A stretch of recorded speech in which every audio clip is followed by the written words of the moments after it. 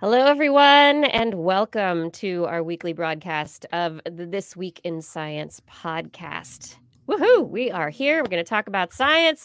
We're going to do a podcast thingy.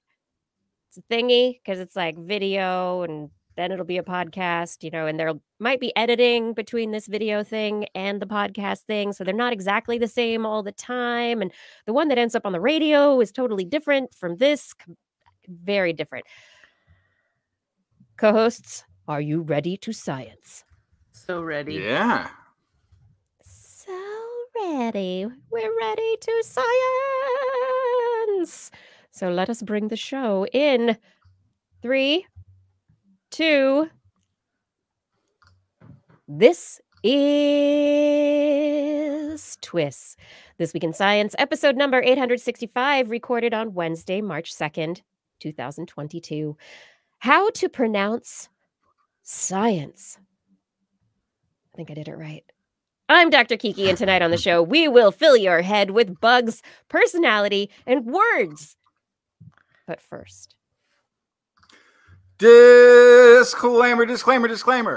Democracy, the ability of a people to choose their leaders and hold influence over their government, is the greatest threat to world governments, at least to those governments that do not have elected leaders. While democracy is something we kind of think of as a given in the Western world, 37% of the planet's humans are living in authoritarian regimes. In these authoritarian regimes, the people have limited freedoms, highly controlled access to information, and essentially no rights that cannot be taken away from them.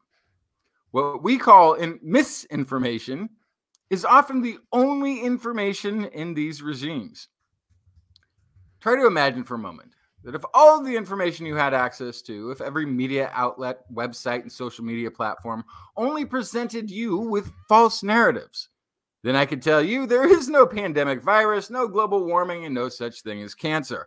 Not only did America win in every gold at every event in the Winter Olympics, but I, your glorious leader, personally competed in and won each of those events.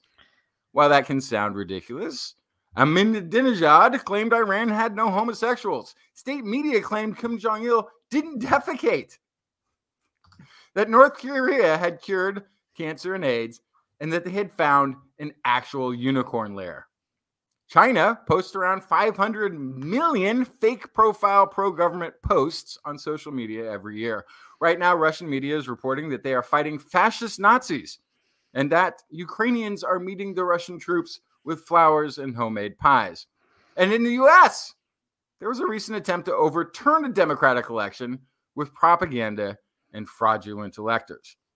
37% of your fellow humans are living under regimes of state-sponsored misinformation. 37% of your fellow humans cannot vote, cannot speak their minds in public, and do not have basic human rights protections. 37% of your fellow humans will live and die without knowing the simple joys of This Week in Science, coming up next.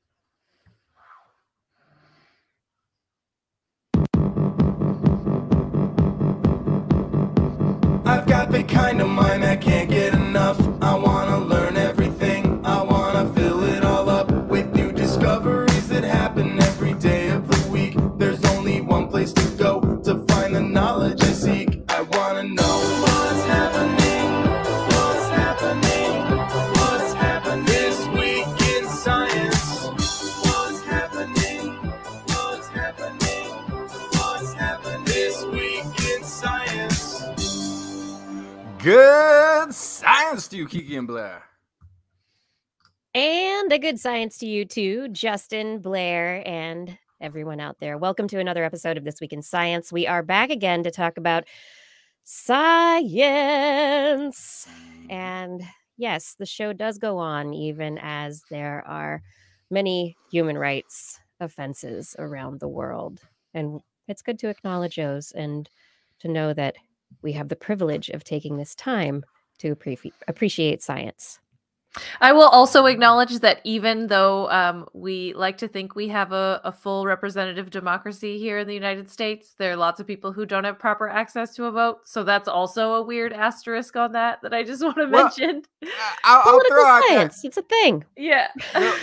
over the last decade, we have been downgraded, United States, from a full democracy to a flawed democracy. Still democracy. Yeah. Oh, yeah. Gosh, just barely.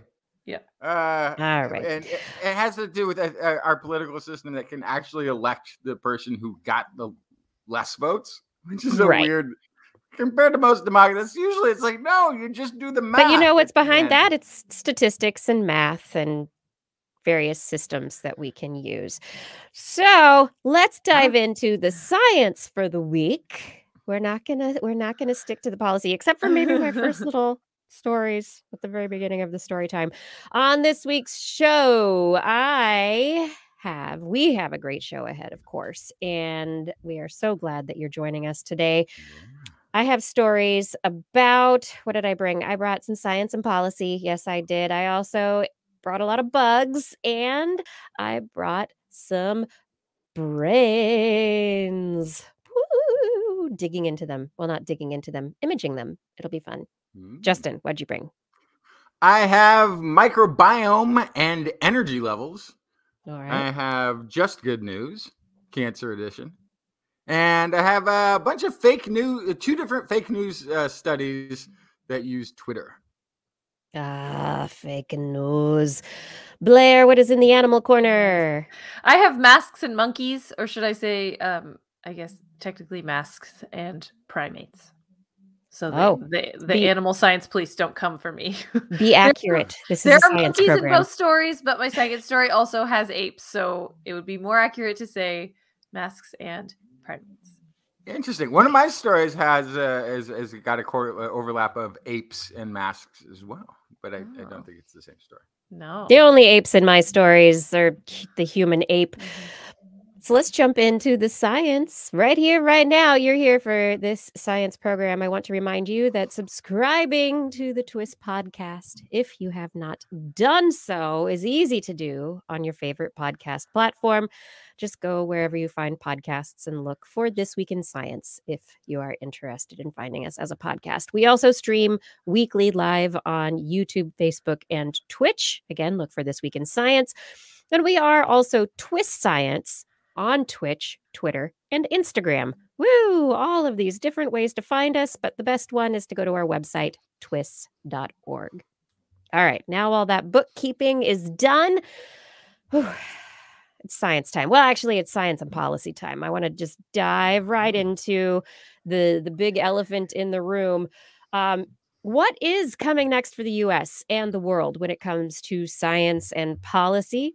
Just a day after the IPCC released on Monday its latest and most dire report on climate change impacts, adaptations, and vulnerabilities, really not a pretty picture, Biden gave a State of the Union address that spoke of climate change only twice with respect to economics, basically. And while the IPCC report warns of future disease spread, the CDC has released new mask guidelines that basically put the onus on the individual to be careful when it comes to wearing masks. And the White House just today released a new pandemic preparedness plan that actually does look comprehensive enough to help us through future COVID variants and maybe future pandemics. But as we know, time will tell. So how will it go? Any opinions? Any thoughts?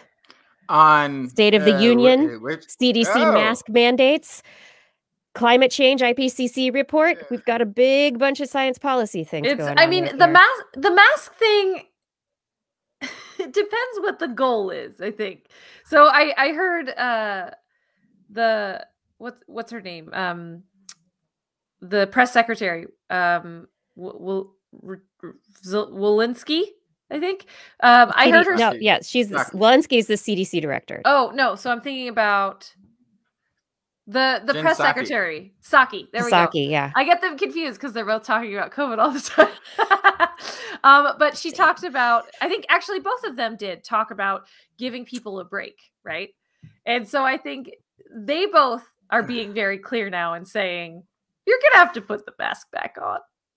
We're just trying to give you a break, which okay. I don't know. It feels odd to give up partially. We're going to give up and let you take your mask off, but we're still going to try to catch up again later when that causes a later surge.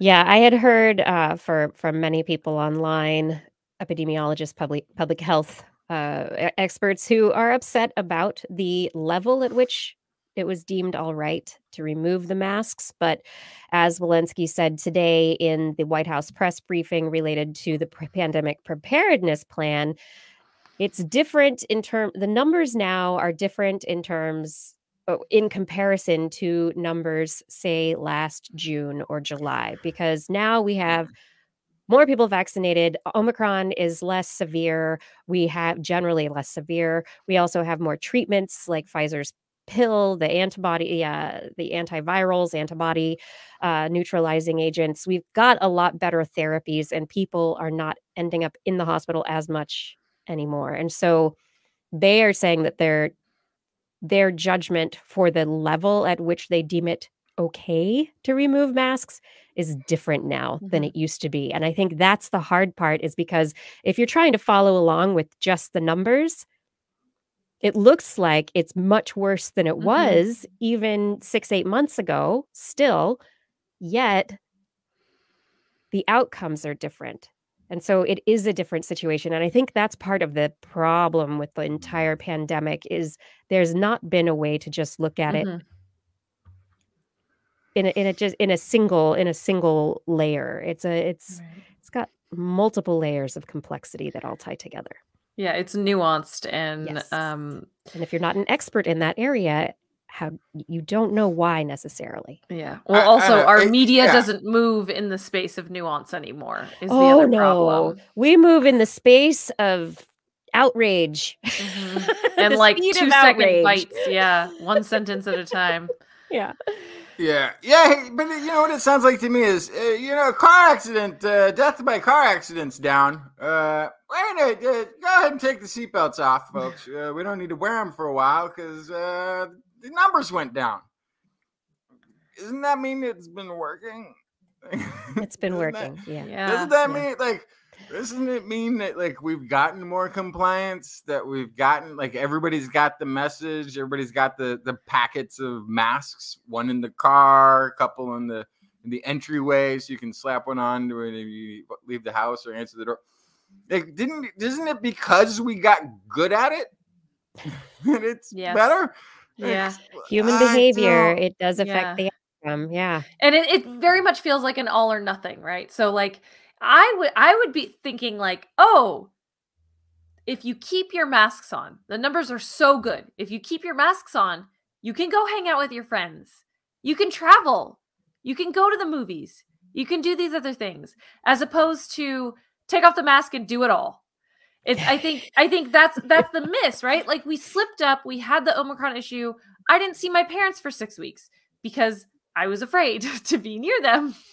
And that, despite having masked and being vaccinated, boosted, and all these other things, suddenly we had to pull way back. I wasn't going to crowded spaces. I wasn't going to the mall. I wasn't doing all these things, right?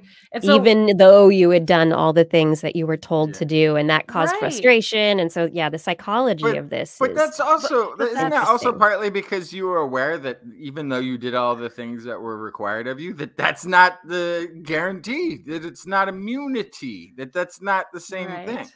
Well, but that's the thing, right? I had the urge to go and lick door handles when I got my first shot. You mean when you were 2 years old? Yeah, his literal first shot when he was 6 months. The first vaccine shot for the COVID.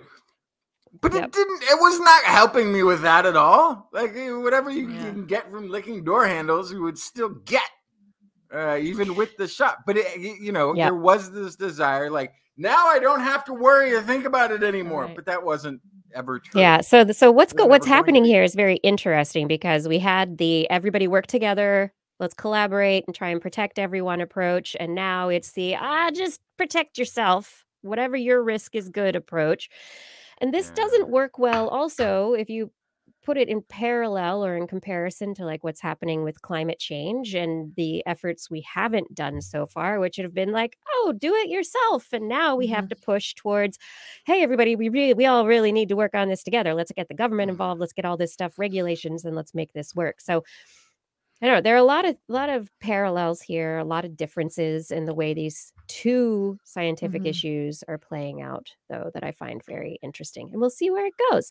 But I wanted to jump from here to Blair's story. Oh, 'cause yes. She has a mask story. Yes. Next. Yes. So speaking of these disposable face masks that everyone should be wearing, they're destroying the environment. So It's bad. Here's the thing. We've talked about the litter from face masks before on the show, but this is about the chemicals leaching from face masks in tide pools. Yes, this is that's just the picture. The picture of a tide pool full of masks. In tide pools. So, first of all, important to remember that like any trash on the ground can eventually make its way to a waterway, right? So any litter can end up in water. And once it ends up in a river, it can end up in, or through a storm drain or whatever, can end up making its way to the ocean and it can get caught in a tide pool. But also, there are also probably just people throwing them on the ground at the beach too. Let's be real. So, quote, we're seeing more and more masks in rocky pools, says Laurent Seron, a marine ecologist at the French Centre National de la Recherche Scientifique, who will present the new research coming up at a meeting tomorrow of Ocean Sciences. This could cascade up the food chain and up to us. They are seeing altered behaviors in tide pool animals that appear to be associated with the chemicals leaching from disposable masks. That includes signs of stress, reduced ability to detect mates, and reduced reproduction. And so all of those things are coming most likely from the plastic polymers, polypropylene, which is what masks are made out of. Yes, masks are made out of plastic. And so that same plastic polymer has previously been shown to have negative effects on aquatic organisms, so it's not surprising. But so they actually looked at 3 different types of animals: blue mussels, snails, copepods. They all had adverse effects to the leached chemicals. All of them were different. Blue mussels showed a stress response, moved away, gathered together, aggregated, looked like they were freaked out. Snails, they were less vigilant after being exposed, so they actually messed up their stress response, which increased their likelihood of being eaten, which also then brings the chemicals up the food chain. And then copepods had trouble reproducing because of it. They couldn't find the pheromone trails of females. So all that to say, those disposable masks are not just yucky litter, they're also causing chemical issues. So to Kiki's point, the thing that I was thinking about with your IPCC thing is that it really feels like society was getting really concerned about climate change, and then the pandemic happened and it was like, forget about that. We got to worry about this. And so we really have to figure out how to do both at the same time because they're connected.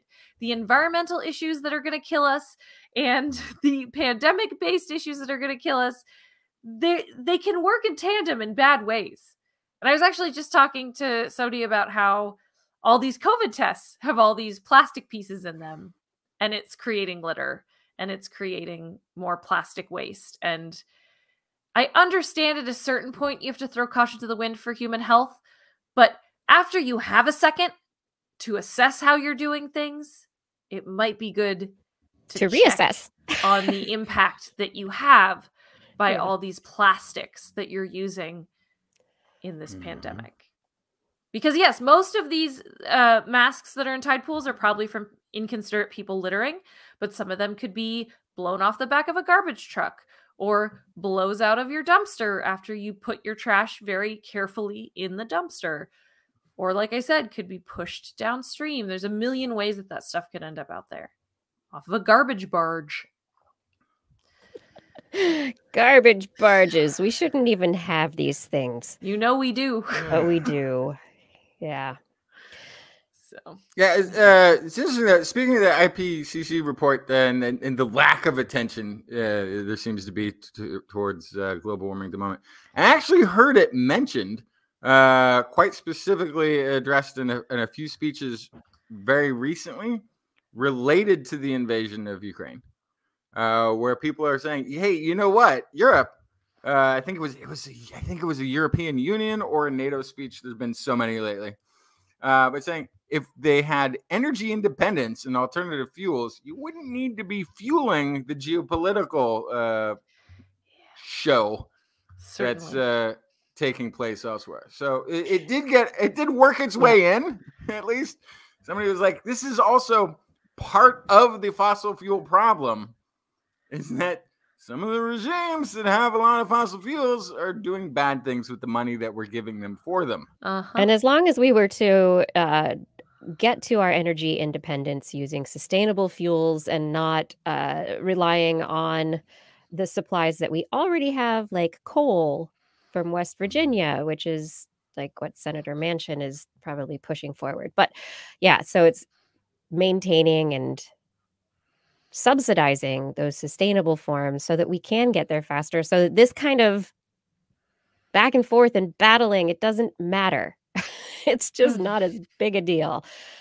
Yeah. Yeah. And along the lines of the face masks, there's a whole new modeling study that came out this week from Chalmers University of Technology that is called Modeling the Direct Virus Exposure Risk Associated with Respiratory Events. And it's based on trying to upgrade the old model that was developed for respiratory viruses back in 1934 and actually is too simplified to account for the complexity of transmission. And so this new model does that and takes masks into account. And it's another confirmation that masks actually do work. So even though the plastic waste is bad, if you're using,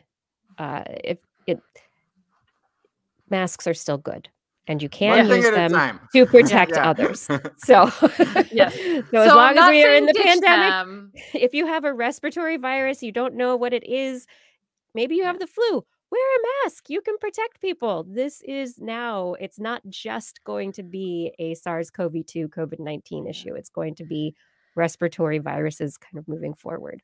I sure hope they don't go away for that. I really wish people would wear them when they're sick forever after this. I don't want your cold. I don't want your cold. Justin, oops, I keep sharing all sorts of things, don't I? I'm sharing all my screens, looking at all sorts of Give stories. us a sneak peek.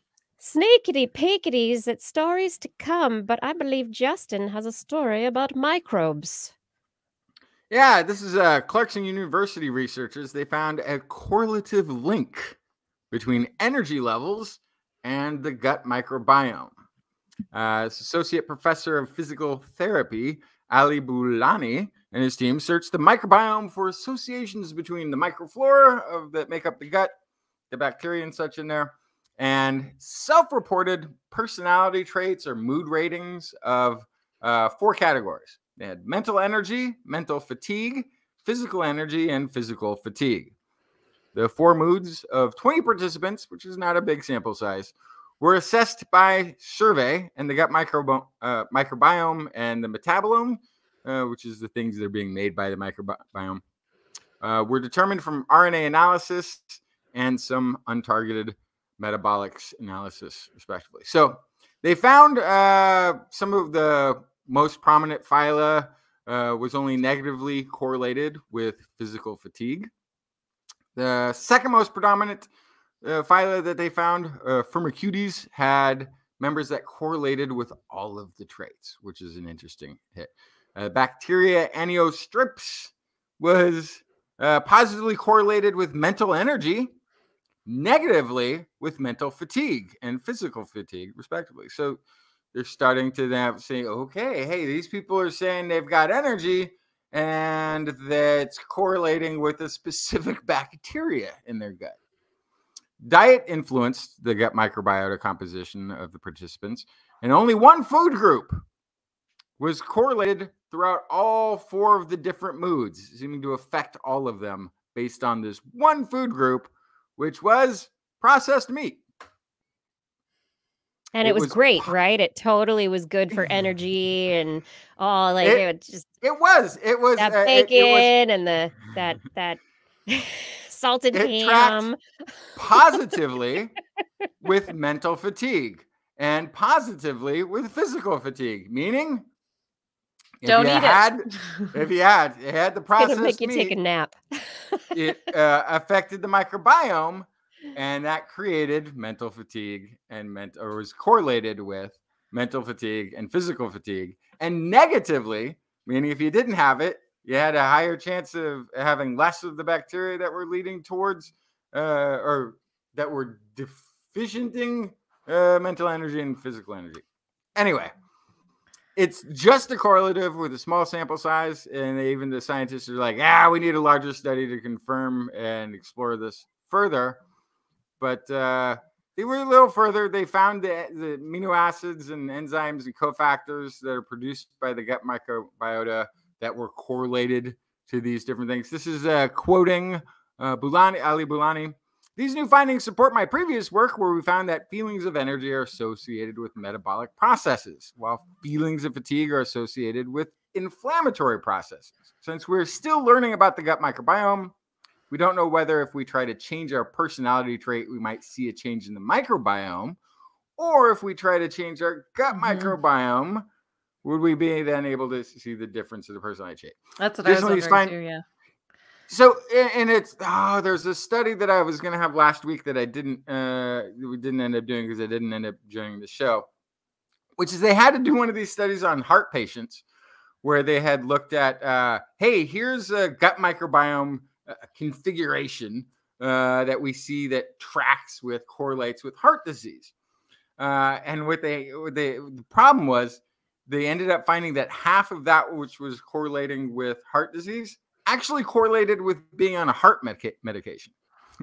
So previous to that, it wasn't. And then there's a lot of noise in these things, is what I'm saying, is that you have to suss out what is causing what's coming before, what's coming after, what's being influenced by diet versus mood. Is that influencing back and forth? But I found that to be an interesting first survey to maybe drill down and find those connections between our diet and energy level that aren't the food. They are the food. Mm-hmm. The nutritionist is right. The processed meat is what's making you sluggish, but it's not the meat's fault. It's what it's feeding in your gut.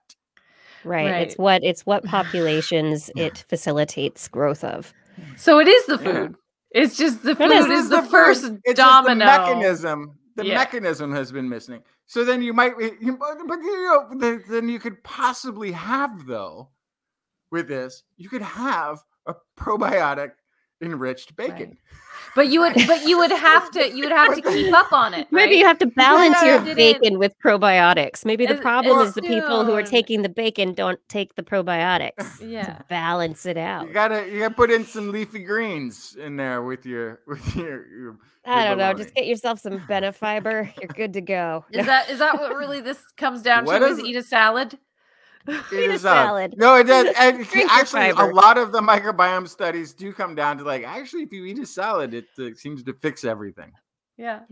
That was a 2 cups of leafy greens at every meal. That was a footnote to the heart study last week, which is that they found this positive correlation with the leafy greens and the lack of microbiota that led to heart disease.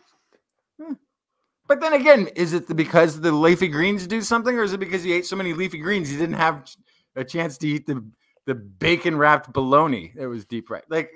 Did you wrap the bacon and bologna in lettuce leaves? Very keto. I don't know. All right, everybody. Moving away from the myths, let's move to bugs. I mean, it might not be processed meats, might not be your fiber intake that you're looking for, but researchers have, and we've talked about it on the show a few times, researchers have suggested that we should eat insects for our nutrition, right? Yeah. That's a good idea. We should be eating the bugs. Bug biomass is better on the planet in terms of the use of nutrients and the release of carbon dioxide into the atmosphere. And it's better for us. It's high in protein, high in lots of nutrients. But that's not what this new study is about. This new study is about another reason why we should be eating bugs instead of the cows and the pigs and the chickens and all those things. It's for the plants. We should eat the bugs to help the plants.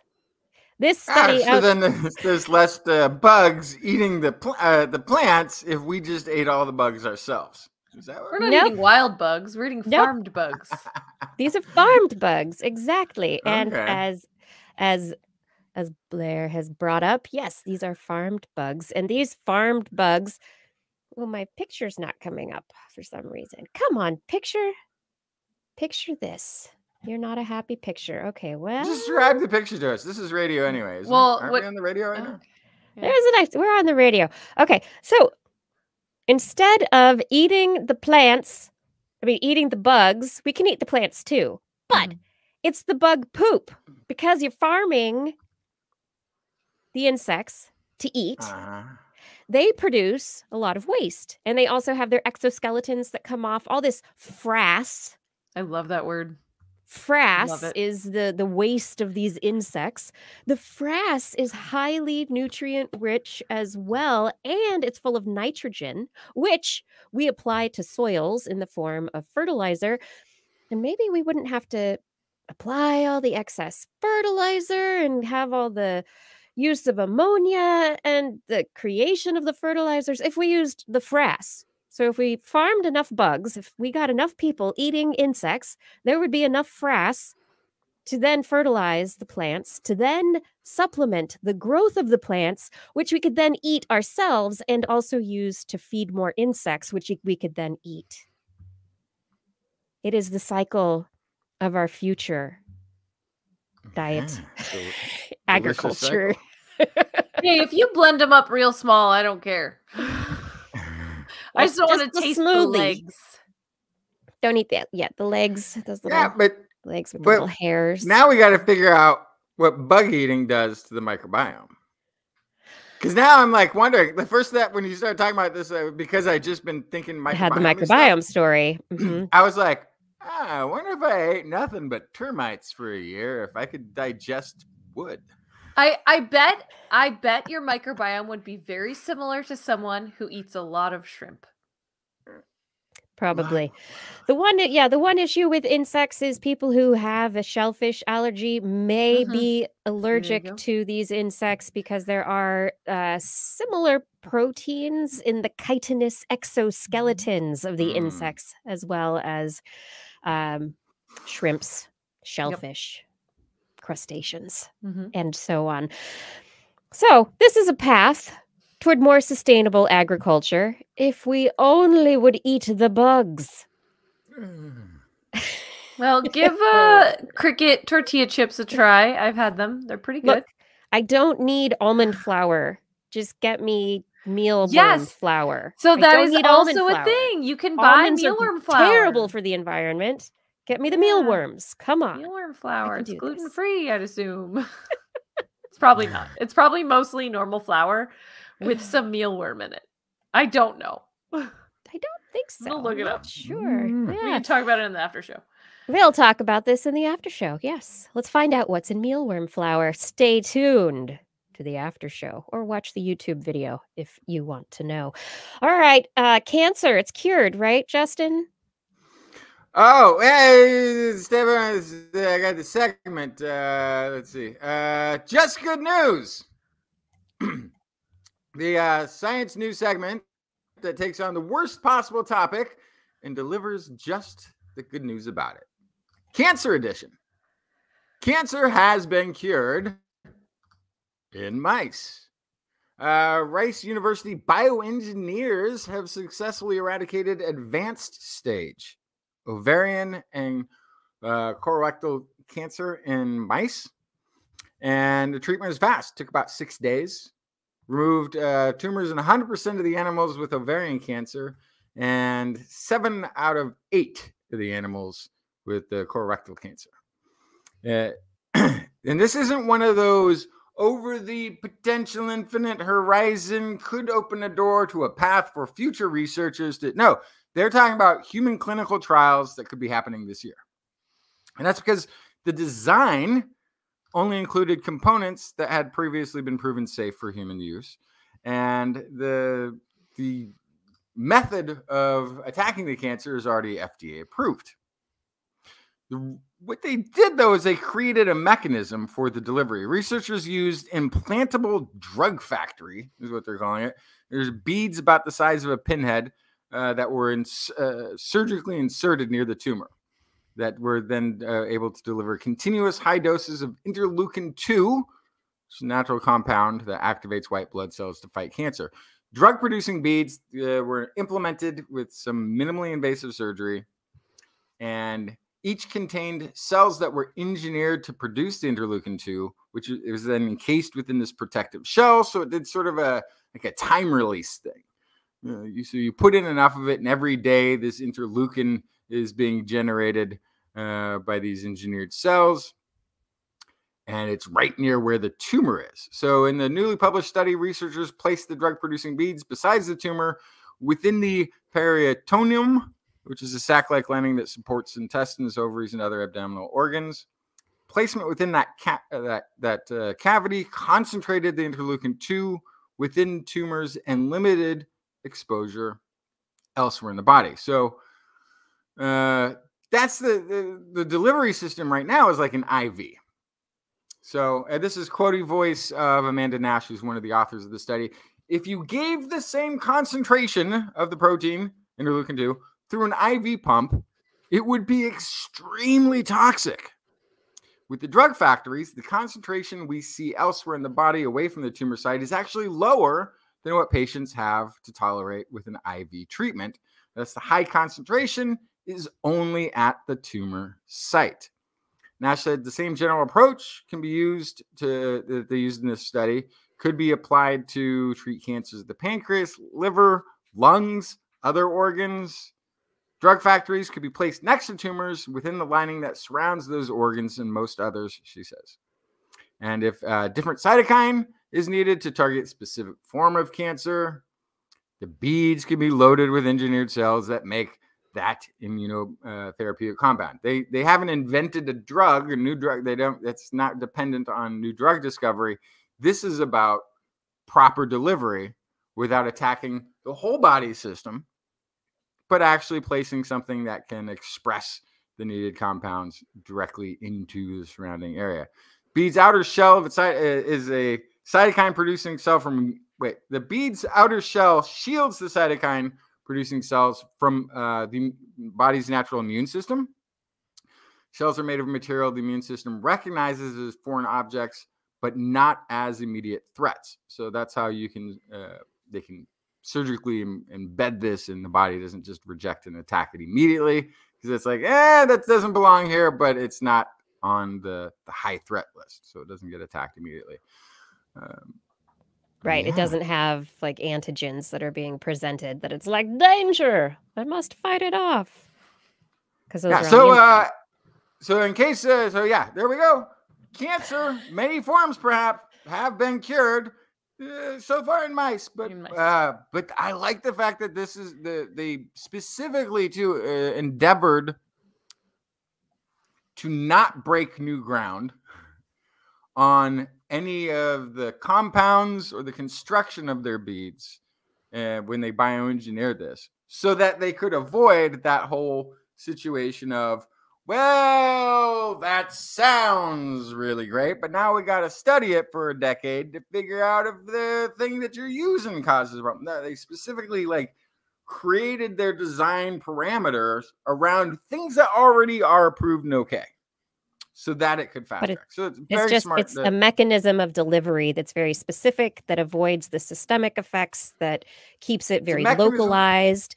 Yes, so that so the drugs, the cytokines are super localized by the tumors, and the drugs can get in there.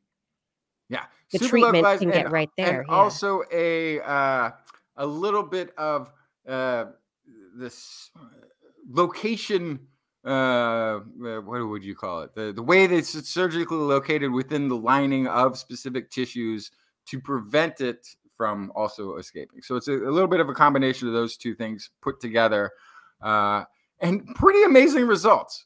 These were advanced stage cancer mice, so it wasn't like they were. They gave themselves the hard challenge in the test and passed with flying colors. So, yay! Really good. The mice passed the test. Now we have to see if it works in the pigs or the sheep, the and then it'll go humans. to, or maybe the primates and the humans. We can go straight to humans with this. Everything on this list of compounds and the drugs and everything is already FDA approved. Mhm. So Yeah.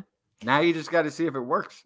Yeah. It's just the mechanism. Yeah. See if the delivery system, the beads, if the beads do it. Well, these little beads, they might not cause problems in the body environment, but like Blair was talking about earlier, we're throwing all sorts of things into our environment, like plastic masks and other things that have these effects that we don't really expect them to have. And researchers from Oregon State University, Suzanne Brander, who I've actually talked to previously on the show about her work into microplastics, she and her graduate and postgraduate students and postdoctoral scholars took a look at tire produced microplastics. And so in the laboratory, they created micro-sized tire particles from tire tread to be the equivalent of tire tread that would be released on roads. Tires lose massive amounts of their tread over the lifetime of a tire in these little tiny particles. We're used to seeing the big giant tire chunks that are left when a semi-truck blows its tire. But in reality, every time you drive, there's erosion taking place, and there's little That is bits of true. We're basically driving on like pencil erasers that are just slowly getting worn down. yeah, slowly wearing them down. Why do we do that? It's poor planning on our part, really. And this study goes a pretty long way to suggest that we really need to fix that, because they took this plastic, the microplastics, and they looked to see what these not plastics, but these tire tread plastics, rubbers, did in estuary ecosystem models and also freshwater ecosystem models. They have a couple of papers that are out. And in the estuary ecosystem paper, they found in their organisms, inland silverside and mysid shrimp, they found that both organisms, after being exposed to the tire tread particles, had significant and this is at concentrations of these tire tread particles that are detected in the environment, had significantly altered swimming behaviors, such as increased freezing, changes in positioning, and total distance moved, which the researchers note could lead to an increased risk of predation and challenges for these shrimpy organisms to find food in the wild. They also had reduced growth depending on the level of the exposure to these microtire particles. And fish exposed to nanotire particles had reduced growth as well.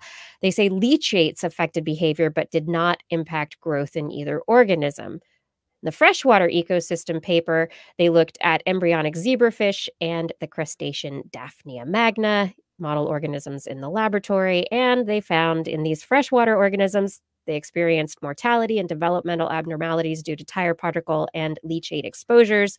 Tire particle leachate was the main driver of toxicity for both organisms, and exposure to nanotire particles enhanced toxicity in comparison to leachate alone.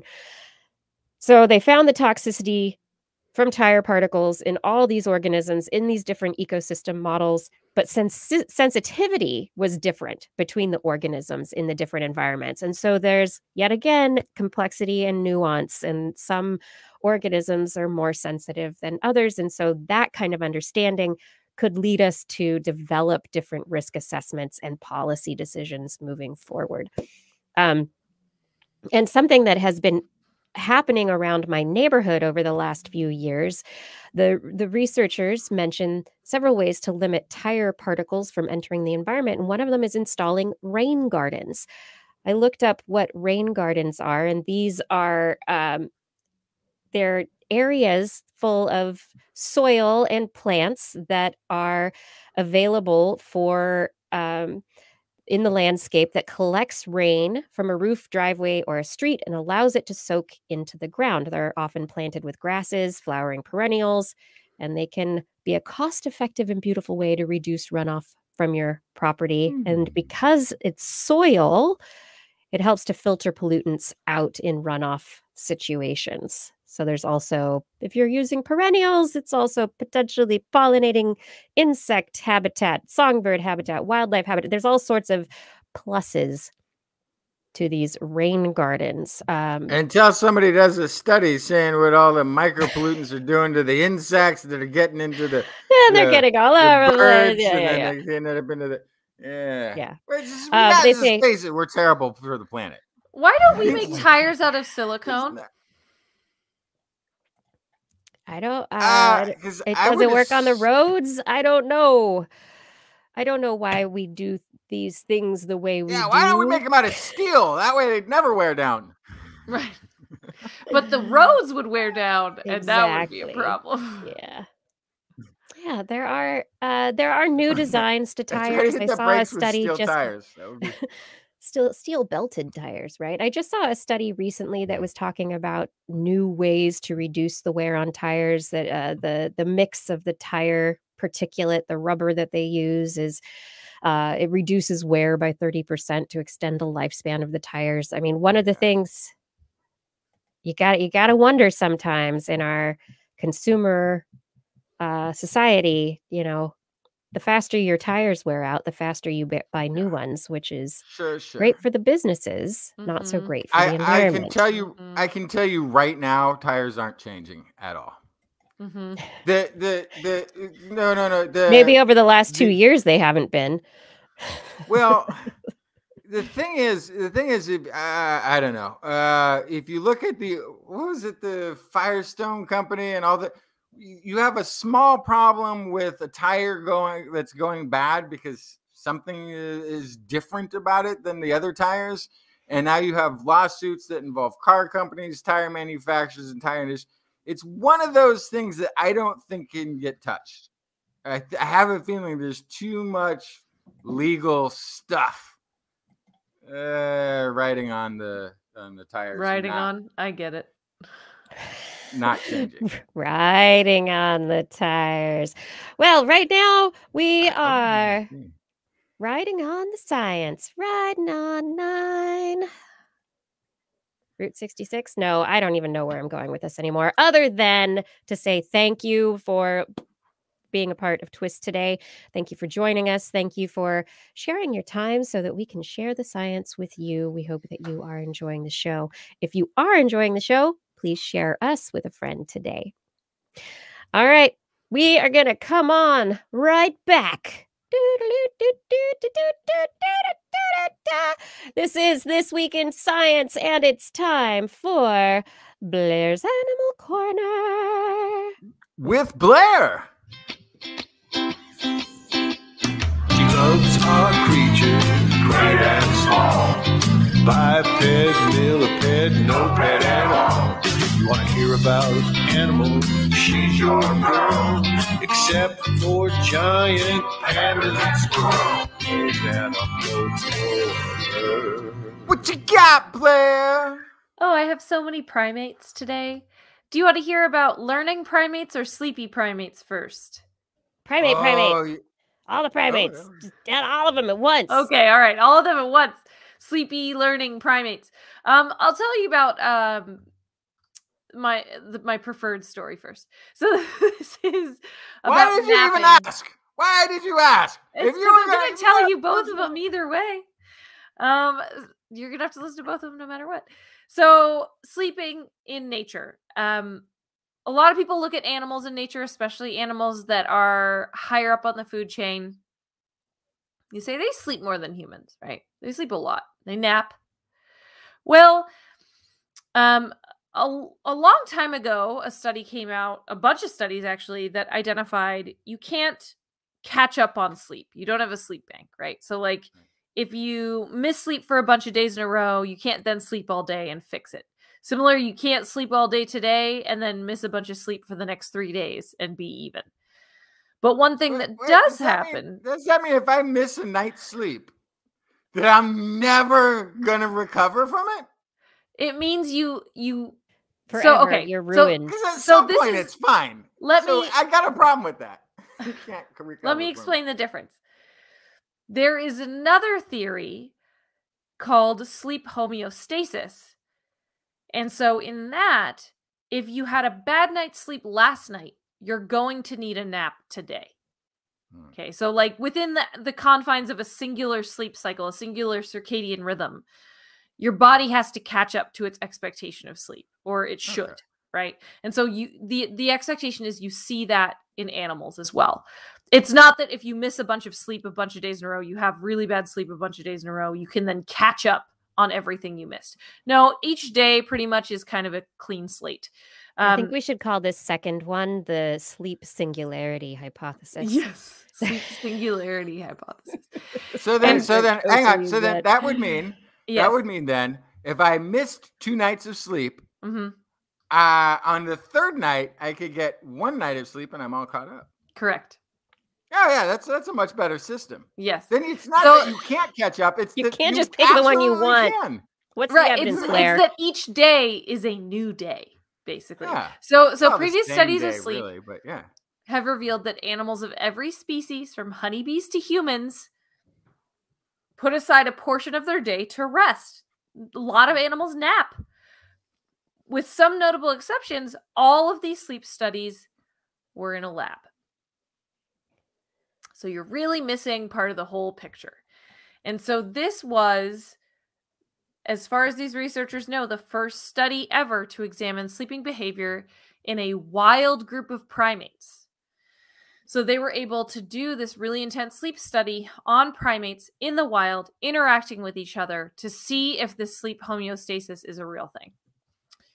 So what they did is they collected high-resolution movement data from GPS trackers and accelerometers attached to the baboons, in almost every single baboon in this troop. And they found that baboons experience shorter, more fragmented sleep when sleeping near more of their group mates. It's like slumber party syndrome, right? Up all night. However, too exciting. They also synchronized periods of nocturnal awakening with nearby individuals, suggesting that baboons might actually be interacting with each other and strengthening their social bonds. So they had these collars, the accelerometers on, they had GPS trackers, they used cameras, they did all sorts of things that were non-invasive to try to figure out what was going on with these animals. And so what they saw was that because these animals were highly gregarious, they were balancing their physiological needs for sleep with social pressures of group living. So they basically, what this is saying is that even after sleeping poorly, they would spend time on other priorities. Socialization, number one, for sure. Looking out for predators. These things are more important than catching up on lost sleep, than napping or sleeping during the night, right? And so this kind of calls into question a lot of previous sleep research on animals because it was kind of done in a vacuum. And a lot of previous sleep research also involved more invasive methods. And so if you had to use something where, for example, you needed to drill into their skull to look at their brain or anything like that, that is going to impact your ability to have them in a space with other individuals, which then is going to impact how they actually respond to these things. So basically what these studies are showing, sure, in a vacuum with no other stressors, if they got a bad night's sleep the night before, they will sleep more during the day. But if you put in all of the normal stuff that goes with being an animal in the wild, sleep is not number one on the list. And so this is looking at this idea that humans are kind of individual or unusual in the fact that we push sleep for other priorities, we have to go to work. We can't just nap in the middle of the day, or at least, I can. I don't know about other people who are watching or listening, but they're competing I think priorities. the pandemic allowed a lot more people to nap in the middle of the day and do their work at different schedules. For sure. But yes, there are these competing priorities that have us accumulate what you might call a sleep debt, although, for what it's worth, that may or may not exist, depending on what kind of debt you're talking about, and that this might be somehow unique to modern industrialized societies. But looking at what they're seeing here in these baboons, it looks like this actually has a much deeper evolutionary root of being able to kind of weigh costs of missing out versus sleeping. So if you sleep and you miss important social interactions, or you're not there to alert the group to a predator, or you miss out some grazing opportunity or whatever it is, the cost actually outweighs the benefit in a lot of cases. And so you'd be better off to be tired, but to be able to get all this other stuff. So you could also look at this like FOMO in the wild, I suppose. That's what I was going to say. I mean, this sounds like these primates, or are we talking about teenagers or freshmen in college? Yeah, absolutely. What are you choosing? Are you going to sleep? Are you going to stay up and study with your friends? Are you going to go to that party? What are the more important things to do right now? Yeah. Well, I would argue it would be the studying one, but the teenager might argue it is the party. You know what? Maybe they're right. Maybe I'm not right. Maybe the social interaction is more important. Who's to say? I mean, baboons would probably agree with the teenager in that case. The social interaction is the most important thing. But anyway, did you just call all teenagers baboons? Because they kind of agree with you. No, I kind of agree with No. you. No, I didn't. They do operate very much like a baboon troop. no. Babeenager. I mean, Oh boy. Tina Boone. Oh Never no. mind. Well, anyway, so yes, so this is something that the first study of its kind identified the need to do sleep studies in the wild, but also identified a new methodology that is less invasive. Accelerometry-based methods that are easy, they're cheap, they can be integrated into other studies that are used tracking animals in natural habitats, and then you can expand this sleep study across a huge range of species. And so this could also potentially be applied to humans. And so there's lots of different things that you could do to kind of figure out what's going on here. But I want to see them apply these collars to magpies. oh yeah, they'll pull them right off. I thought you were going to say humans, and I was going to say most of us have them already. Yeah, our smart watches, our smartphones, there are sleep trackers. You can stick little pads in your bed to track your sleep if you want. There's all sorts of devices these days. Yeah. But the one thing I really love about this, it's even though it's a small study, kind of proof of concept. Yes. Yeah. It's interesting in that it kind of upends a lot of ideas about the importance of sleep, but at the same time, it also, I think, we so much recently, we talk a lot on the show about the importance of sleep, and if you don't get all the right sleep, your metabolism is going to be messed up, and that's a problem, and you're going to die young, and metabolic disease and all this kind of stuff. But maybe we can relax just a little bit. Yeah, or maybe we can find a way to be more relaxed with our schedules a little bit when it's available. I think that's the other problem, right? Is that we are in this very strict day. The baboons don't have this strict day. They don't have to be at work at 9 a.m. no matter what. Yep. If things are chill, if everyone else is asleep, nothing interesting is going on, they can snooze. And that's the difference, right? Is that they can adapt to the need of their environment, but we have these very rigid, structured days that. So basically the study is saying it's not unusual for animals to forego naps like we often have to do as adults. Yeah. But I would argue what is unusual is that we're not allowed to nap when it would be okay to nap. Like if you're having a slow day at work, there's no emails coming in, I finished my projects early, I'm going to take a nap. I mean, some tech companies allow that, I'm pretty sure. They have nap rooms, but we don't have a nap but they room. also have 18-hour days. Yeah, that's also true. So there's no TWIS nap room though, Blair. No. Next story. Next story. Right now. So this story I bring less for the results and more for the experiment design, because it's very strange.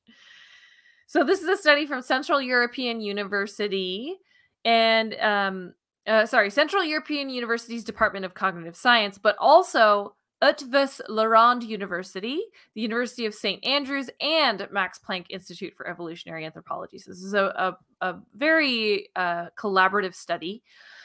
They wanted to know about how apes and other primates learn. Specifically, if they want to be taught, because there are different ways to learn. So one way would be to observe someone doing something and then copy them. This is how we observe a lot of animals learning. Observation. This is faster than discovering it on your own. Their example in the article is, in case of a baby, randomly pushing buttons of the toy to see what happens, right? So just experimentation. But the best way to learn, most of us would argue, is when someone can teach you. They can say how to do something, why it works, and what doesn't work. And so the question is, do apes and other primates like to be taught? Human children show a preference to learn through what they call communication. That's not surprising. That's how our whole society is based, right? Is on teaching our children things. Primatologists have recorded several cases regarding the ability of great apes to learn from observing others. But what apes lack, or at least what current research implies apes lack, is intentional teaching. What they've seen is juveniles will learn from their mother how to use a wooden stick for a termite fishing situation just by watching her. But they say we have not seen mothers try to call attention to the juvenile to the most important parts of the actions. Like, look here, I'm going to do this way because XYZ.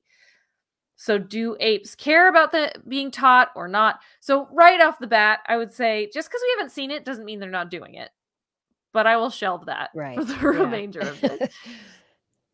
So in this study, this is their attempt to try to identify whether primates had a preference to be communicated with while they learned versus just observing and copying something. So this is a ride, so stick with me. So they showed chimpanzees, bonobos, and orangutans how to operate a food dispenser device.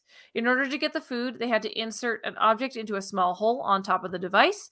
After they inserted it, it gave a sound and a food pellet was dispensed. That is, if they put the right object in. Okay. There were also wrong objects provided, which if that happened, then just nothing happened. They didn't get a sound. They didn't get a treat. So it has to be right object, right port. Yes. So you're learning multiple aspects of the situation. Right. And so then they had researchers show the apes how to use it. They had two kinds of demonstrations. You can see where this is going. They had a teaching and a not teaching, right? So while one demonstrator was communicating with the ape, they would insert objects. So they would make eye contact. They'd clap their hands. They told the ape hello. They kind of mimed like they were teaching. The other demonstrator did not communicate. They only made some attention-grabbing sounds. They knocked on the floor just so the ape was looking in the right direction, but otherwise did not communicate, did not make eye contact, just went about their business.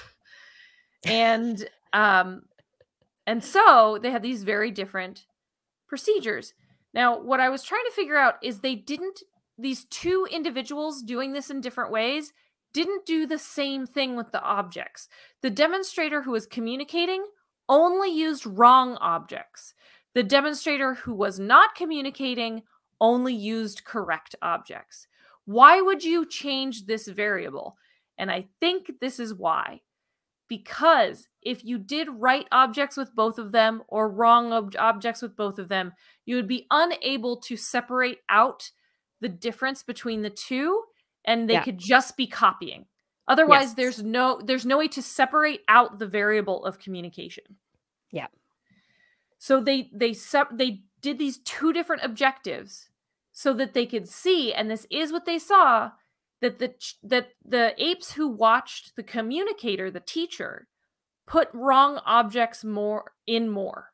So they paid more attention to what their didn't teacher work. was doing. Yes, absolutely. Yeah. So Oh, it didn't work. It didn't work. I don't want to do that. right. So okay, so actually it's they actually continued to put the wrong objects in. Even though they could see with their own eyes that the wrong objects never made food, they still chose those objects often. So they did just copy. They did, but they So- copied the communicator more. Yeah. So that is what's happening here, is that they paid more attention to the person who was talking to them, even though it didn't get them their desired result. In control groups, when either both demonstrators were communicating or none of them were communicating, but one was still using the wrong objects, the other one was still using the right objects, the majority of them did not have a problem choosing the right objects. They were able to do it and get the treats. So they really, this is super confusing, but they actually did a pretty good job of experiment design to try to separate out these variables in a situation where we don't speak the same language. We don't know how they communicate fully with each other. We can't do that with them, but we could figure out a way to kind of parse out these different pieces of the experiment. So as opposed to the control, they copied the communicator, the teacher, more, which means they paid more attention to what they were doing. So they are sensitive to communication cues, and they can recognize them and react to them. So in the case of children, the assumption is that there's language involved, right? They're learning the language. They are cued into you. Look, this is how you should do it. It would be a tough kind of leap to go straight there with these apes after this one study, but it does look like at the very least they pay more mind to someone who is connected to them, who is making eye contact and talking to them. So the hope here is that this is a starting point. There will be further research to help understand what could be kind of the missing piece to make this true education, I guess, or teaching opportunities between humans and apes, but also between apes and apes. Because also, this is the other funny thing, is that in this study, they say that apes do not teach each other in the wild. And I have a really hard time believing that. Because then the discovery, Yeah. discovery is that it's not that they don't learn from each other. It's that apes could be better teachers. They could be better. They could be better teachers than they are. I mean, what they're doing is modeling behavior just by doing it. They're not sitting their baby apes down and saying, "Now you sit here, and I'm going to tell you what you need to learn." Like, there's no deficit I was a model lad. involved. and so they're not, and they do communicate with their child, their offspring, and with others, but it just happens along the way. It's not as so focused as we are as humans. Yeah, you don't have to get them to put down the phone, sit still, eyes forward to teach them something. It's always paying attention. It's modeling behavior that works. Education best practices now are not doing that. It's moving more towards the way the apes are learning. It's moving more towards learning by doing and experimentation and experiment first, theory later, as opposed to, how all of we were raised, which is sit down, listen to this lecture, and then put your hot dog in this solar cooker. It's, and that's an old system. Don't put your hot dog in the solar cooker. It's never going to cook all the way. It does. It takes all day. But that's in this theory, that's John Dewey, by the way. John Dewey started Portland. It doesn't even work. Yeah, I know. In sunny San Francisco in the sunset, it did not cook at all when I was growing up. But the idea is don't even have solar cooker in San Francisco. What is it? It was a crazy place to be. The theory now would be send the kids out and do that, and then say, why did this work? Why didn't it work? And then learn together about all of the theories behind it, right? Yeah. And so I think to say apes, quote unquote, don't teach each other in the wild is silly. I'm so sorry. You did all this research with apes. I don't buy that. I liked the research that you did. They 100% teach each other in the wild. The way that they do it, maybe you're not defining that as education or teaching. I think it is. But it would be great to be able to observe different kind of copying behaviors in apes and say, okay, in this one, they made eye contact with each other. They groomed each other before or afterwards. Yes. In this other situation, they didn't do those things and they didn't carry on the information the same way, right? So we need to figure out how to analogize what this study is looking at into how apes actually communicate with each other. Which we still don't know. No. So yeah, that if we We have can't say that ideas, they don't but- teach each other if we Yeah. don't really understand their full modes of communication.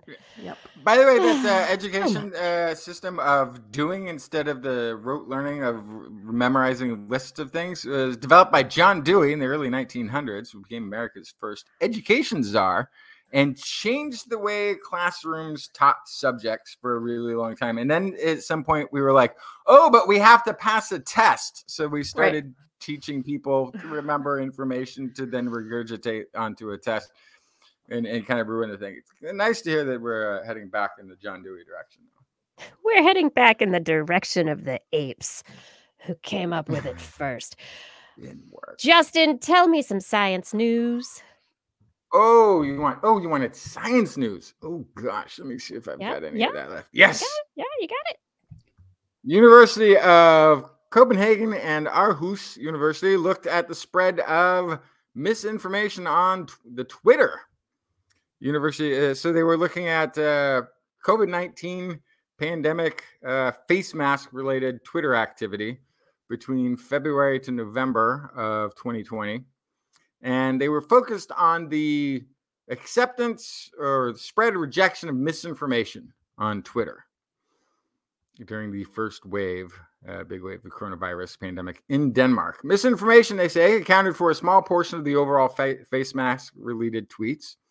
Very small percentage, with almost equal number of misinformation spreaders and rejectors. So in the early part of the pandemic, tiny little bit of people who were like, face masks make you inhale too much of your own exhale, and that will cause brain damage. And then they had the same amount of people like, that's nonsense, right? By the end, though, the number of tweets rejecting misinformation exceeded the tweets spreading the misinformation. Over time, however, the tweets spreading misinformation outnumbered those rejecting it. So the misinformation grew during the pandemic.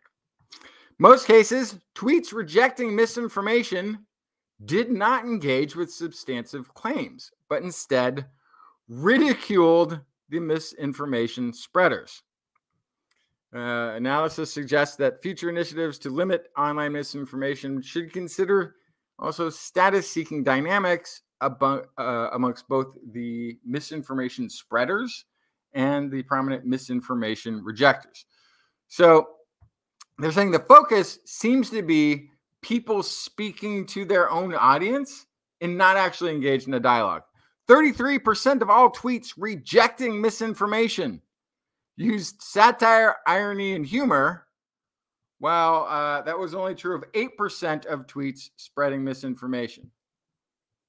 So that kind of tracks. So that having a snarky sense of humor, I think tends to track more with people who are fact-based. I think the other problem is experience. that we've been told for years now that conspiracy theorists don't care if you give them facts. But I think that's the problem, is that you might not be swaying them, but it's about the other people reading it. It's Well, about it might be them. Because it's not. It's not. I mean, it's the response, because I think what Justin said is exactly right. Is it's people playing to their own audience. Mm-hmm. You're trying to impress people who think like you. Oh, other people might be that think like me might see what I write, and I want to impress them. Yeah. You're not actually. The people who are rejecting misinformation, rebutting misinformation, are not trying to have dialogue. They're not trying to actually have a conversation. And that's the problem. It's because And we're that was, all and putting ourselves on stage. Yeah. And it wasn't Sorry, all, but it was a big percentage of those Big enough. rejecting misinformation were basically just making fun of the people, which I kind of get. Like, I kind of get that. Like, that is my first response at this point. It makes me feel a little better sometimes. I hope that doesn't make me a bad person. It doesn't. Blair, it doesn't. totally. I'm not the one making fun of them. This is a problem. But it's when someone else, posts a conspiracy theory and I get to see the one little comment where I'm like, yeah, you got it. Yeah. So, but again, that's who they're doing it for, is for you. Says Professor Rebecca Alder-Nissen, one of the researchers behind the study. We tend to believe that people eager to correct misinformation will be very fact-oriented. But our study shows that this group of people typically choose to ridicule those spreading misinformation. Instead of bridging gaps or inviting people to change their minds by updating their knowledge, their response to misinformation takes the form of know-it-all remarks intended to patronize their opponent and praise themselves. Consequently, the research has concluded a lot of people who either spread or reject misinformation are really trying to defend their own social position. Yeah. But at some point though, as the number of this misinformation grew, gosh, it just gets hard to like point out facts, doesn't it? Like, wow. Yep. Yeah. Well, you try all the analogies, you try all the things, and sometimes you get tired. Just tired of saying the same things over and over again. And if people won't listen to the facts because they have a different set of facts, because they are stuck in different chambers of information, and your information doesn't overlay with their information, then nothing you say is potentially going to be right, because what you're doing is you're battling misinformation with an attack of information, as opposed to trying to be compassionate and find out, and at least compose your comment with respect to their emotions, to where they're coming from, actually having a dialogue, as opposed to just spewing facts. I mean, all of us, we can all barf facts all day long. Yeah, but see, nobody wants those. But you're actually, in a weird way, you're making an argument that is potentially against giving those facts. No, I'm not. I'm not arguing that at all. I know you're not arguing that, but here's the argument I can hear evolve from that, which is that we should just then stop giving equal time to the debates, because then it's like, here's why global warming is not happening, and then we have to give them the same amount of time as the IPCC. Like, no, you don't. You can cut to the quick and be like, you're a Russian fossil fuel industry lobbyist troll, or just a moron. I don't know which, but it's fine. And then just be done with it. It just depends. Because at some point, you got to stop giving equal time. Oh, absolutely. But it depends on what you're talking about right now is Twitter. And Twitter is a different beast than a real debate or real news coverage. Like, correct. Twitter is that, and you go into Twitter and you're going to decide your communication goal. Are you trying to change somebody's mind, or are you tired and you just want to tweet angrily at people? Do you want to just be reactive, or do you want to be thoughtful? These are, individual choices. And that what I'm seeing from this study that's really important is that a lot of times on these social media platforms, we're not being thoughtful. We're trying to play. We're not talking. Yeah. We're playing to our audience, because what do we want? Yeah. More followers.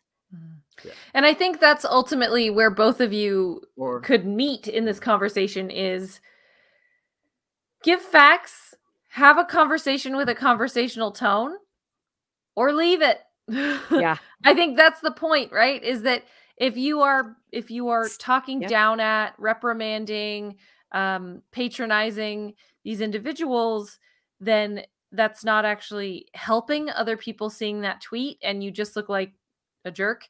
And then, and not to mention that boosts the whole thing about Twitter, right? Is that boosts the tweet.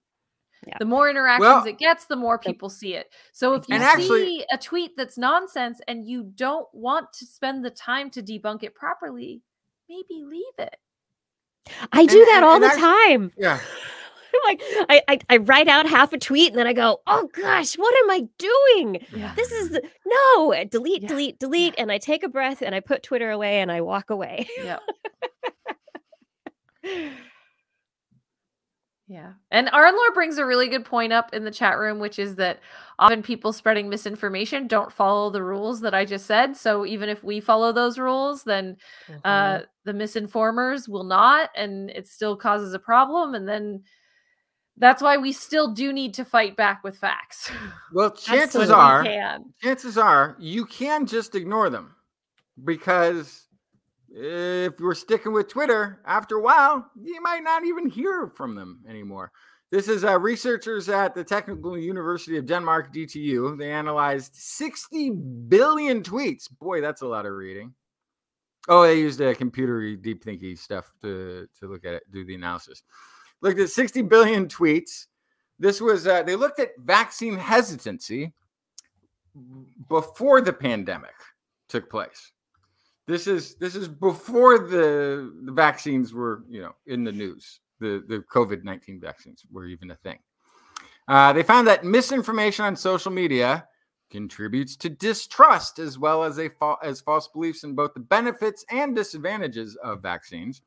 Looking at the links people use to support their tweets, they found the pro-vaccine crowd often posted links to news media, science sites, as reference for their opinion, support for their opinion.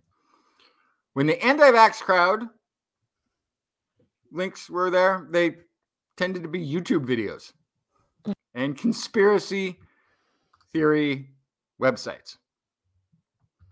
This is according to Bjarke Monse, DTU. Additionally, they found that the anti-vax posters profiles themselves often linked to commercial sites that were selling alternative health products. Previous research had shown that globally, there are about 12 people responsible for the majority of vaccine misinformation, and that they are part of alternative health product industry. This is before the pandemic. So you're sort of also like, this is the dark underside of communication is who's not knowing who you're communicating with. Sometimes you miss that they have a specific agenda, and it doesn't matter what your argument's going to be. Anti-vaxxers and pro-vaxxers, they found, do not talk to each other. Research confirms the echo chamber effect, making it hard for vaccine advocates and opponents to encounter each other's views on the internet, because the way social media algorithms work, people interact with others whose opinions align with their own. That's why we're speaking to our audience all the time, like the last study was talking about. It's because that's who we end up surrounded with. And then something like a vaccine or masks comes up that wasn't part of the Venn diagram before. And then that's the little bit of conflict that you can have, and it can seem extreme because everybody should be thinking like me, because everybody on social media says the things that I'm saying. It's that echo chamber.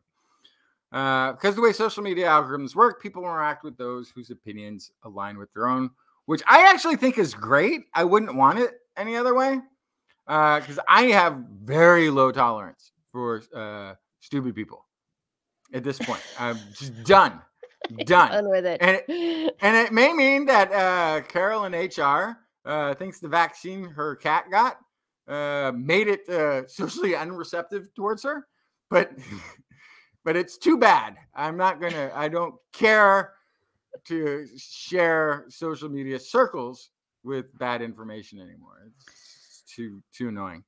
But they say the more resistance to vaccines a user expressed, the further from the norm was the media picture they were exposed to from their circle of friends, according to the study.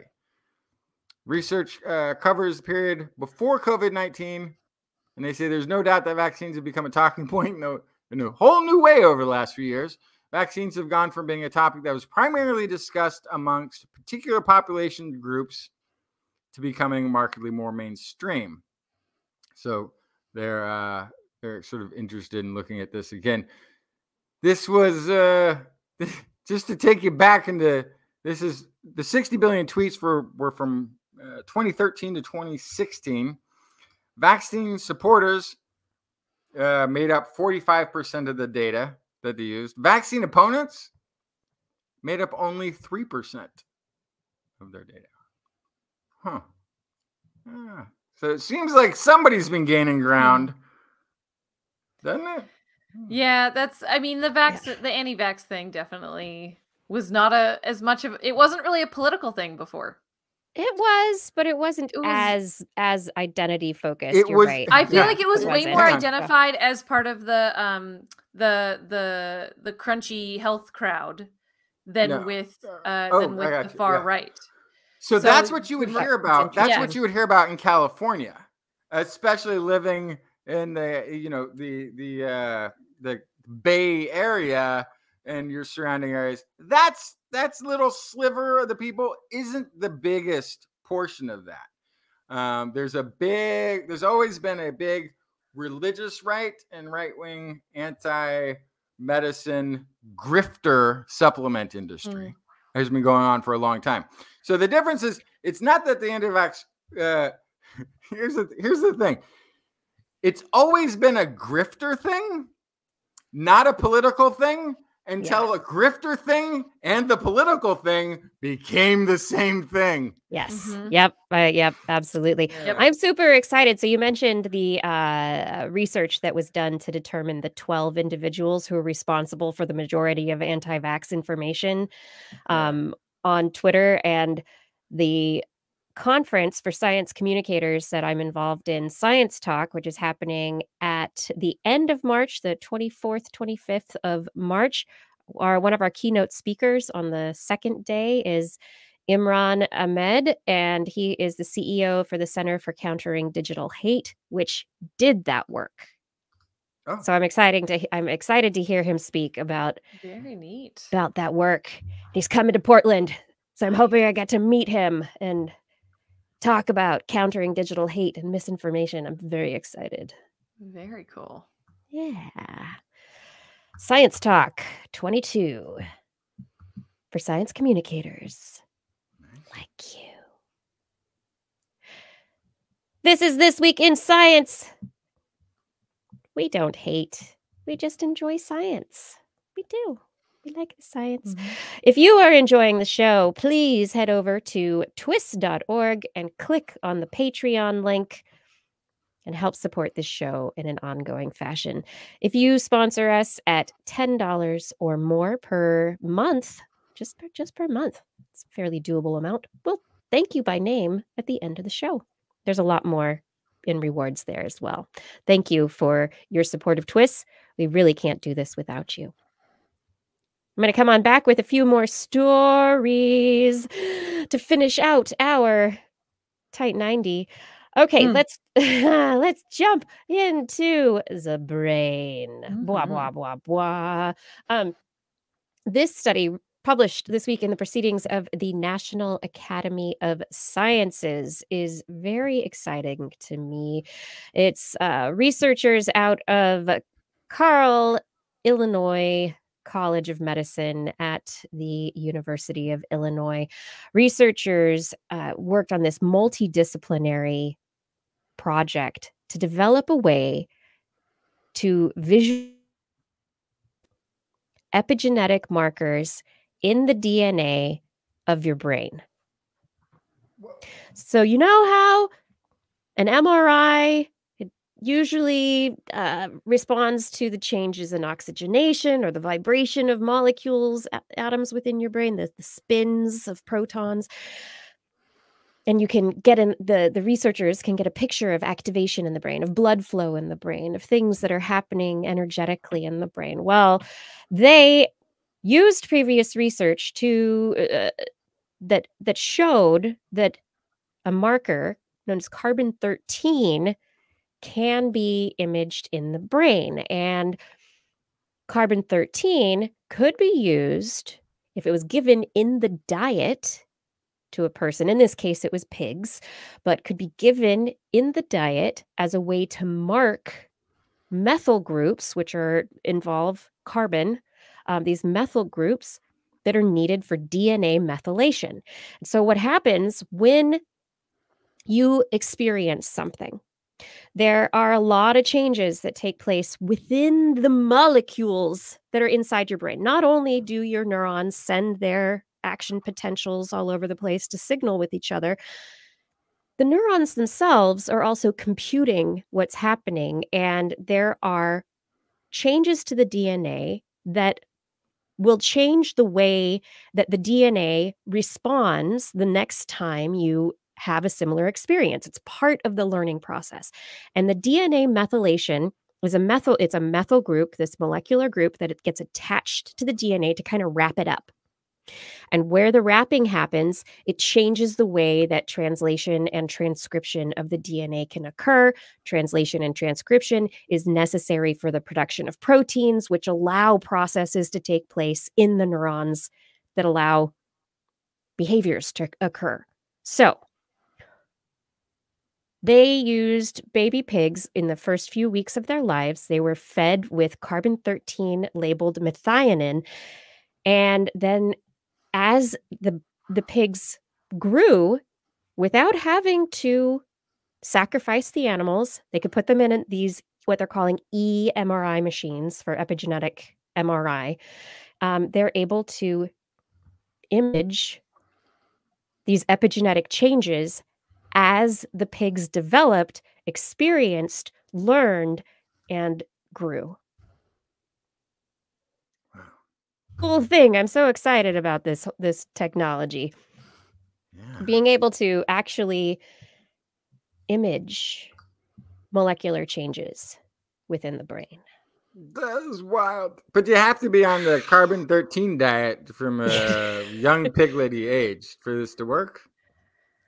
Right. But I mean, it would be the kind of thing where if we wanted to do human studies with carbon-13, methionine, this is something we could have in our diets. It's not, it's an amino acid. It's an essential amino acid. So it's not a problem. And instead of using carbon-12, which is very common, you just you use a form of methionine that has this isotope that's a little bit different, carbon-13, that can be read a little bit differently. And so we could potentially use this technology if it as they develop it further to see how the brain changes in response to certain experiences. So you could imagine like psychological experiments where different groups have different experiences. Watch a movie that's shocking or watch a movie that's calming and see if there are changes after having a particular experience. Yeah, you can imagine the work that you could do there. Very cool. On pigs. On pigs, so far. Or apes. Yeah. I mean, it's like almost humans. Aren't we just long pigs? Yeah. Pretty much. Pretty much. Long Anyway, new tailless pig. technology. Yeah, new technology, imaging epigenetic changes to DNA in the brain. Pictures, changes to DNA. It's just, That's wild. Yeah. it's kind of blowing my mind a little bit. And then from the NIH, this came in very, very last minute that I was very thrilled about. Researchers at the National Eye Institute have been looking at organelles within the eye's photoreceptors. These little organelles you might recognize the name of mitochondria. Oh, that's What the energy center there, which all you got in the genes there. The Powerhouse of the cell. Powerhouse of the cell, energy chromosomes are center. what happen. Yeah. Yeah, mitochondria. They're good. All cells have them, or they should. It's very good for our cells. Anyway, this study found an entirely new purpose for mitochondria in the eye's photoreceptors. These organelles they're not just there for energy production for these photoreceptors. They also are stacked in a way that has an optical effect. So what they've discovered using just a microscope, modified microscope, they observed the optical properties of living cone cell mitochondria that were exposed to light, and they found that the mitochondria focused, concentrated the transmission of the light from the inner to the outer segments of the cone photoreceptors, and thus act as focusing elements within the photoreceptors of the eye. Wow. So they used to just be like, oh, why do they have the eye photoreceptors must use a lot of energy. Why are they stacked in that way? What's going on? Oh, look, they actually have a function in focus. You had one job. Oh, no, actually, you've got more than one. Oh, wow. Mitochondria leave some jobs for the rest of them. Nah, I'm going to do them all. I could be mitochondria. Mitochondria is. So if multicellular organisms didn't indeed come from single-celled organisms getting eaten by each other, then I'm surprised. I'm surprised that we haven't found more organelles that do a bunch of different kind of disparate things, because I think we also just kind of go, oh, we found your function. Yeah. Oh, yeah, for sure. And it's like, that's great. Thanks. Good Here's job. Here's the label. Yeah, you're in the box. You have your own box there. We love our boxes. Oh, what if I got something else? No, I've already labeled that box. I got to move on. It's a lot of boxes. Yeah.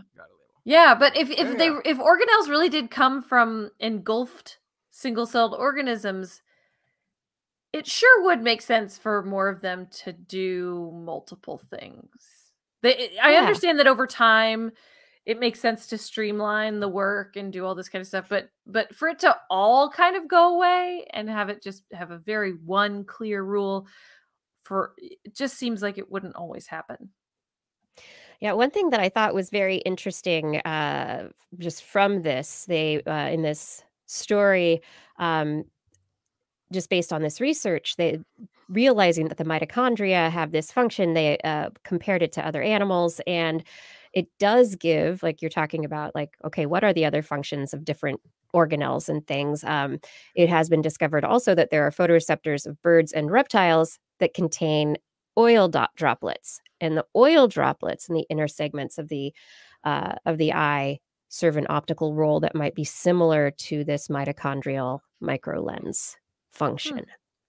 Yeah, so perhaps there were these oil droplets, and then the oil droplets got replaced. I don't know. There's a lot of ideas. The researchers say this insight conceptually bridges compound eyes in arthropods with the camera eyes of vertebrates, two independently evolved image-forming systems, demonstrating the power of convergent evolution. Mm-hmm.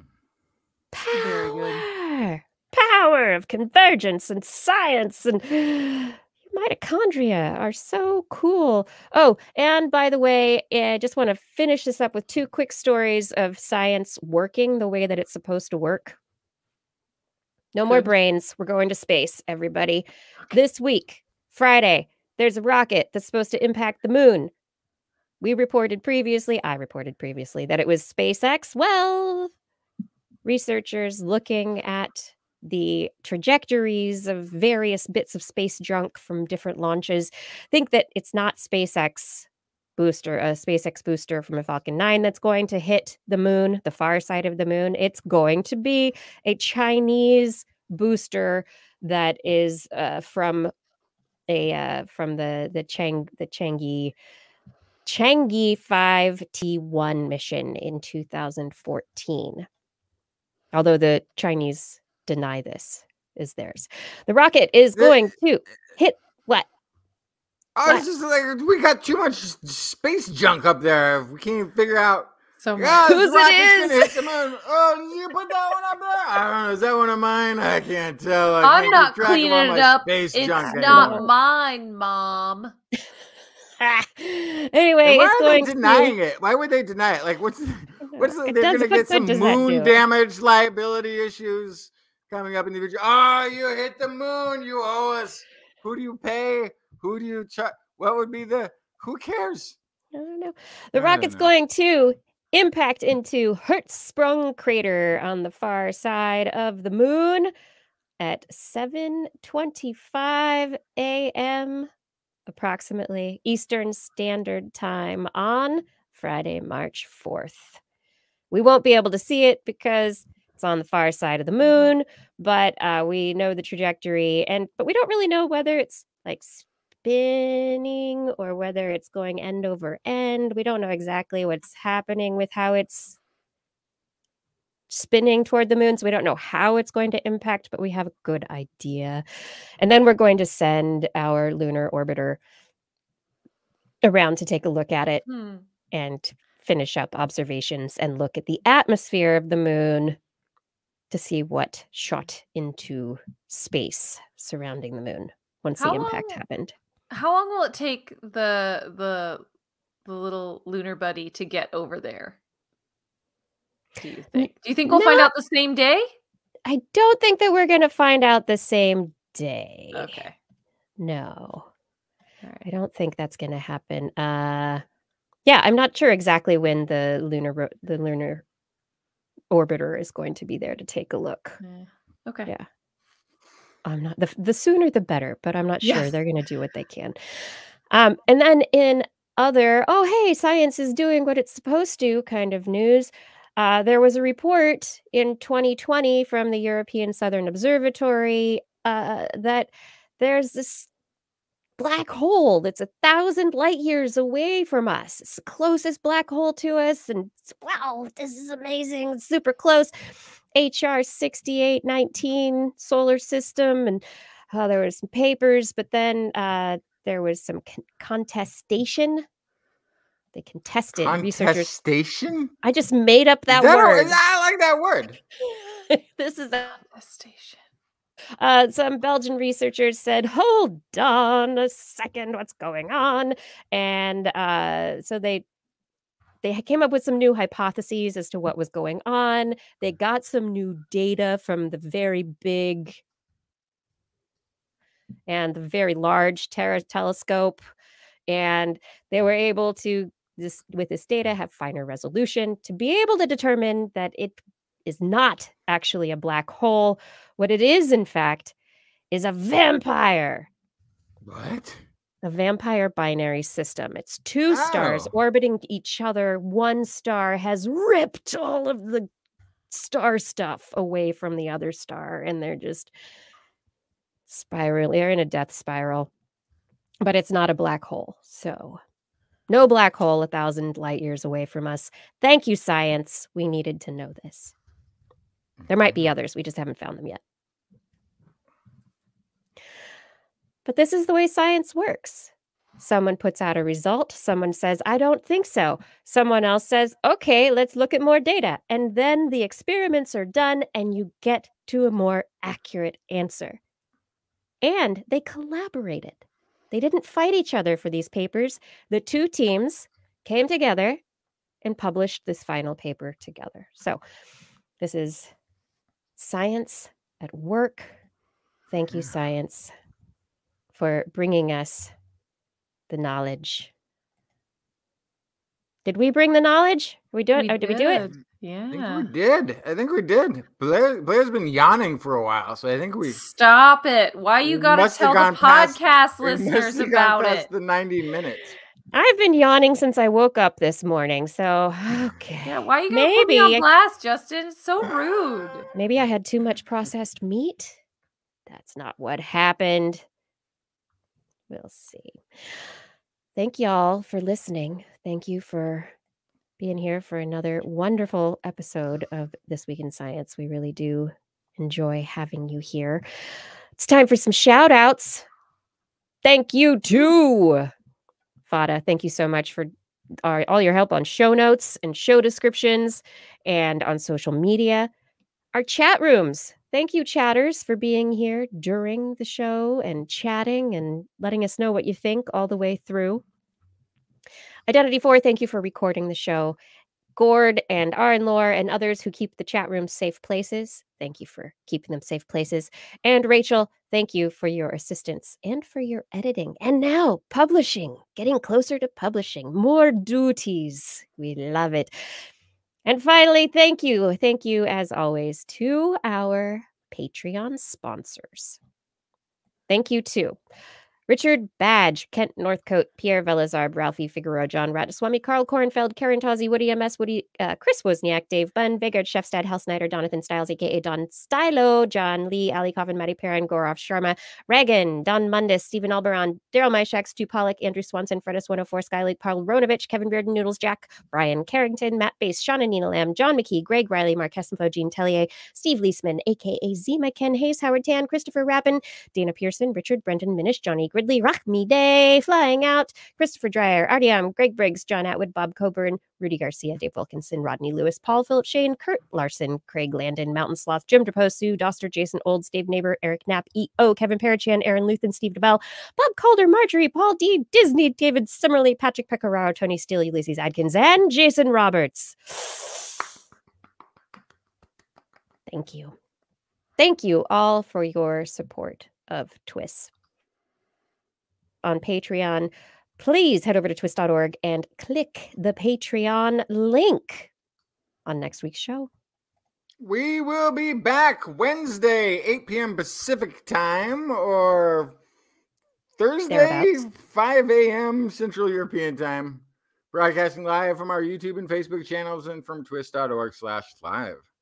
Hey, do you want to listen to us as a podcast? Maybe while you bake some mealworm cookies? Just search for This Week in Science if our podcasts are found. If you enjoyed the show, get your friends to subscribe as well. For more information on anything you heard here today, show notes and links to stories will be available on our website, www.twist.org, and you can also sign up for a newsletter.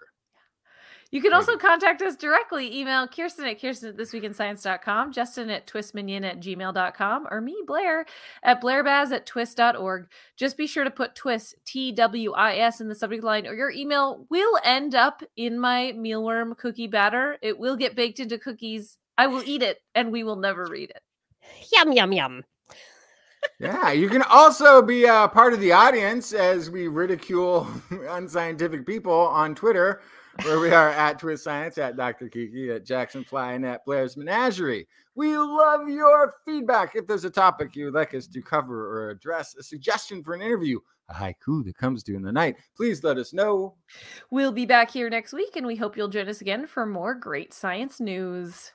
And if you've learned anything from the show, remember, it's all in your head.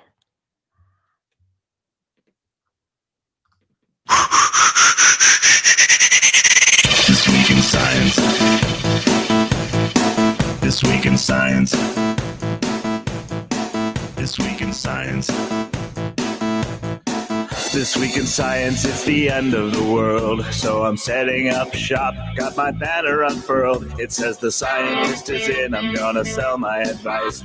Show them how to stop the robots with a simple device. I'll reverse global warming with a wave of my hand. And all it'll cost you is a couple of grand. 'Cause this week's science is coming your way. So everybody listen to what I say. I use the scientific method for all that it's worth. And I'll broadcast my opinion all over the earth. 'Cause it's This Week in Science. This Week in Science. This Week in Science. Science. Science. This Week in Science. This Week in Science. This Week in Science. Science. Science. Science. I've got one disclaimer, and it shouldn't be news.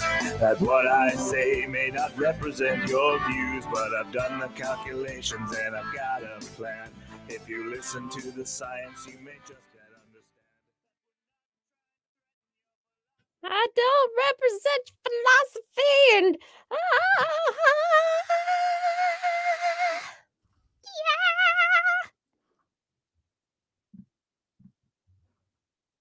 It's the after show. Thank you all for joining us for another wonderful episode. I hope you learned some fun, science-y, newsy things. I hope you had fun interacting with other science-y people. I hope we all had a very nice evening. Thank you, all of you. Pink Floyd lunar base. Yes. It's full of tardigrades.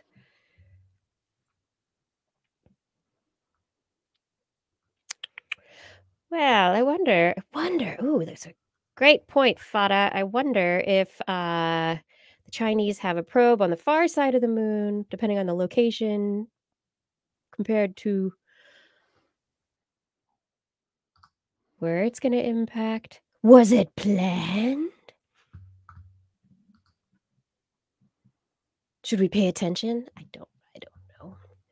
I think this is an example of space junk gone too far. I do. Kev B, Artemis 1, pushed back to May. Orbit, moon, coming back for splashdown, unmanned. We'll see if that happens. I'm not optimistic about any of it because they just talked about how much money old Artemis is gonna cost us and nobody wants to pay it. Oh boy. Yeah. Say billions of dollars a year. And our politicians are like, well, maybe we should spend that money on war instead of going to space. Fada has a question for you. Oh, I saw this earlier. Okay. So this is a tough question. So the question from Fada is, we've taught certain apes sign language to communicate with them. Have we asked those apes with ASL to teach us how they communicate with each other? So, yeah.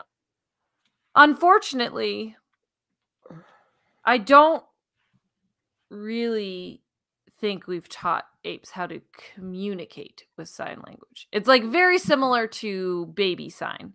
So like they can say if they want things, they can answer questions with one-word answers or a few words of an answer, but it's really not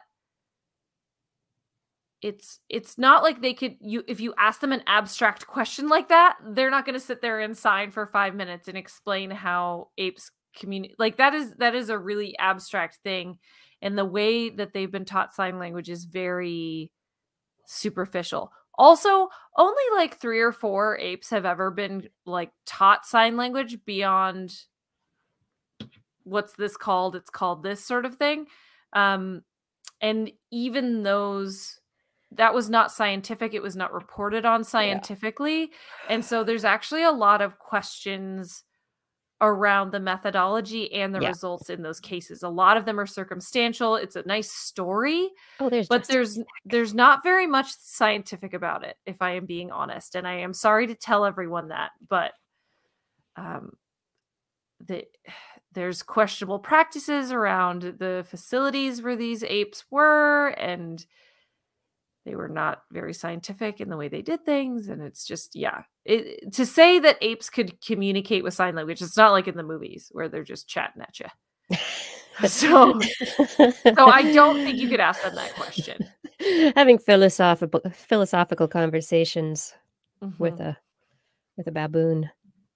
So, and this is the thing. I think my threshold for alien intelligence, I should probably apply to Earthlings of all species. Yeah. Sense of humor. Until you can tell a joke, I don't really find you to be intelligent. Now, there is chimp humor. Yeah. Chimps. There's in interactions there's an interaction, specifically one that I have in my head of a chimp chimpanzee mother putting something, I think a food something down for an infant who was checking it out, who then looked away, and then the mother removed it, and the child looked at it for it again and couldn't find it, and the chimp mother grinned. So there are some examples of maybe some humor in the chimpanzee family. So I might you have to be You have to be careful with Not- grinning though, because Yeah, I know. It's that not doesn't always mean the same thing. It was the happy. It was the happy Okay. one. It was Okay. that researchers were talking about. This is the first example. We covered this. I covered this on TWIS, I think, at some point a bazillion years ago. But so there's some examples of that. But really, it has to be have humor for it to be intelligent, which is also why I found the lack of humor in the anti-maskers. The correlation that they found between the use of humor and being pro or anti-masking, I found or for more slightly misinformation. slightly revealing. Yeah. Yeah. So I just did a quick search, and there's a paper in the journal Humor. Chimpanzee and gorilla humor, progressive emergence from origins in the wild to captivity to sign language learning. And it is from 2018, examining mainly anecdotal evidence related to the experience of humor among chimpanzees and gorillas in the wild. Humor is defined as one form of symbolic play. What do they say? Positive evidence of object permanence, cross-modal perception, deferred imitation, and deception among chimpanzees and gorillas is used to document their cognitive capacity for humor. Playful teasing is proposed as the primordial form of humor among apes in the wild. This form of humor is commonly found among signing apes, both in overt behavior and in signed communications. A second form of humor emerges in the context of captivity, consisting of throwing feces at human onlookers, who often respond to this with laughter. Mhm. This early form of humor shows up in signing apes in the form of calling others dirty, a sign associated with feces. Oh wow. So Hilarious. anecdotal, probably, it's just reviewing stuff, but that's funny. Of course. So now So when they're throwing feces, it's funny to the apes. Possibly. Well, because they're getting the reaction, which is also Yeah. interesting. Yeah. Now I've got this whole train of thought of like, is there a correlation between having a sense of humor and critical thinking? And I think there probably For is. sure. Just Yes. is my goodness. Yeah.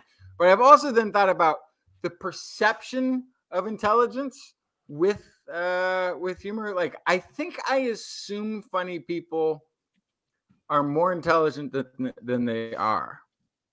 I think I have this innate sense, and this is just a train of thought thing going on. Ricky Gervais, who I think is a very intelligent person, I am just now analyzing my own appreciation of him as he's not only somebody who tells funny jokes that are like well crafted at times, but he's somebody who has a propensity to laugh at his own joke while he's telling it, which then also sort of shows a form of intelligence because he's getting the joke. Yes, he already knows it and he's the one telling it, but he's also laughing at it because he gets why it's funny in the same time. So that might be that combination of laughing at your own joke might make somebody seem more intelligent. Could just be good, crafting the absurd, but I think it does. There are not good. Somebody was mentioning it in the chat before. Yeah, there's not really good conservative comedians, especially modern day conservatism is very. It all depends on what you find funny, because there are conservative comedians that people find funny. It's just you're in a different echo chamber. Yeah, I mean, I guess outside of like what it just seems like when I've heard conservative comedy attempts, it seemed either ill-informed about the constructs of the jokes that they were telling, or just meanness. It had like this base like attempted meanness on some sort of social pretext that I didn't agree with. That's all. I want to go find. I don't like mean studies. humor. Yeah, I don't like mean humor. And everybody, there's like a ton of mean humor on every side, but it seems like a very specific. Like, I feel like there's probably a lot of great craftsmen of jokes out there in the conservative community, But you know, how many racist jokes do we really need? Dude, none. We need none. Those none. Don't.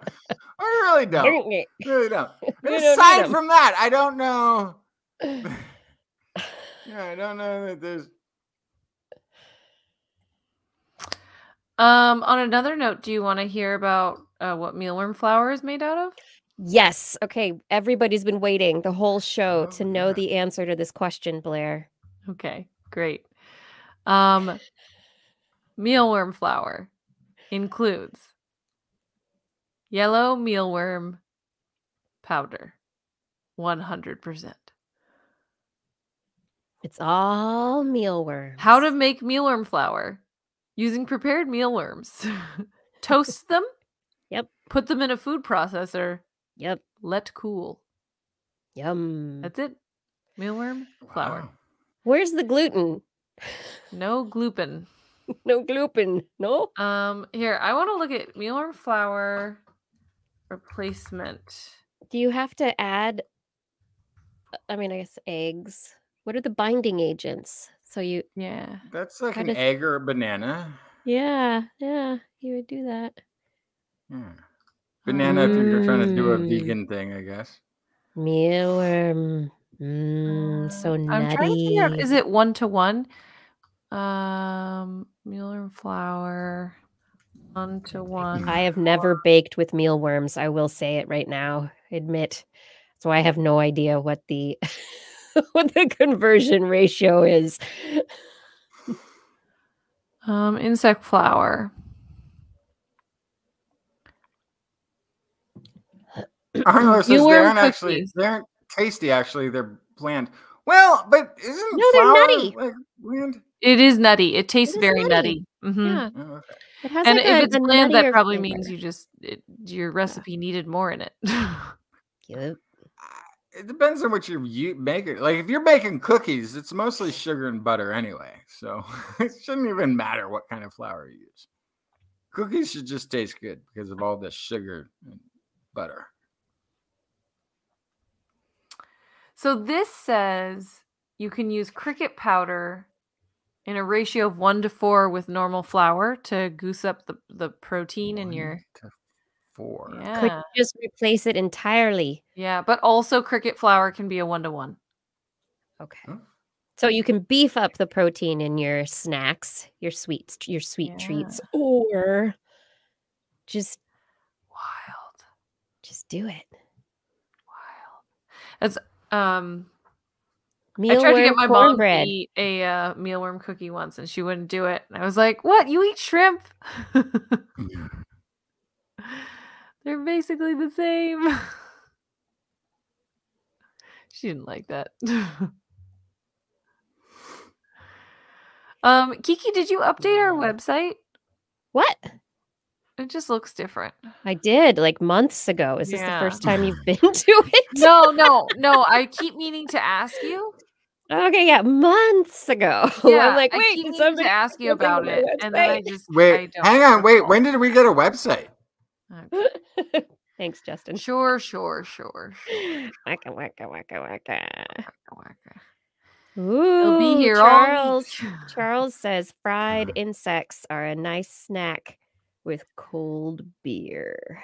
Yeah, I mean, I'm all about putting them in the flour. I don't know if I could handle it. Every time I've eaten them as is, it's like I feel like I can feel the legs in my mouth.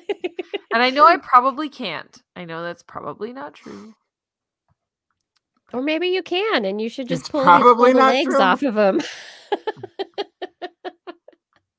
Or you could, I mean, a little bit of a little Yeah, it might be a habanero learning salt curve. on a cricket. That might be tasty. Little Might be a lime and learning curve. It's like, habanero. I've been trying to eat Mm. chicken. Like, I hear all these people like, oh, chicken's great. I love chicken. But what? I keep I love spitting out cricket. feathers. Like, what do you keep choking on? I keep choking on the feathers when I eat chicken. I don't understand.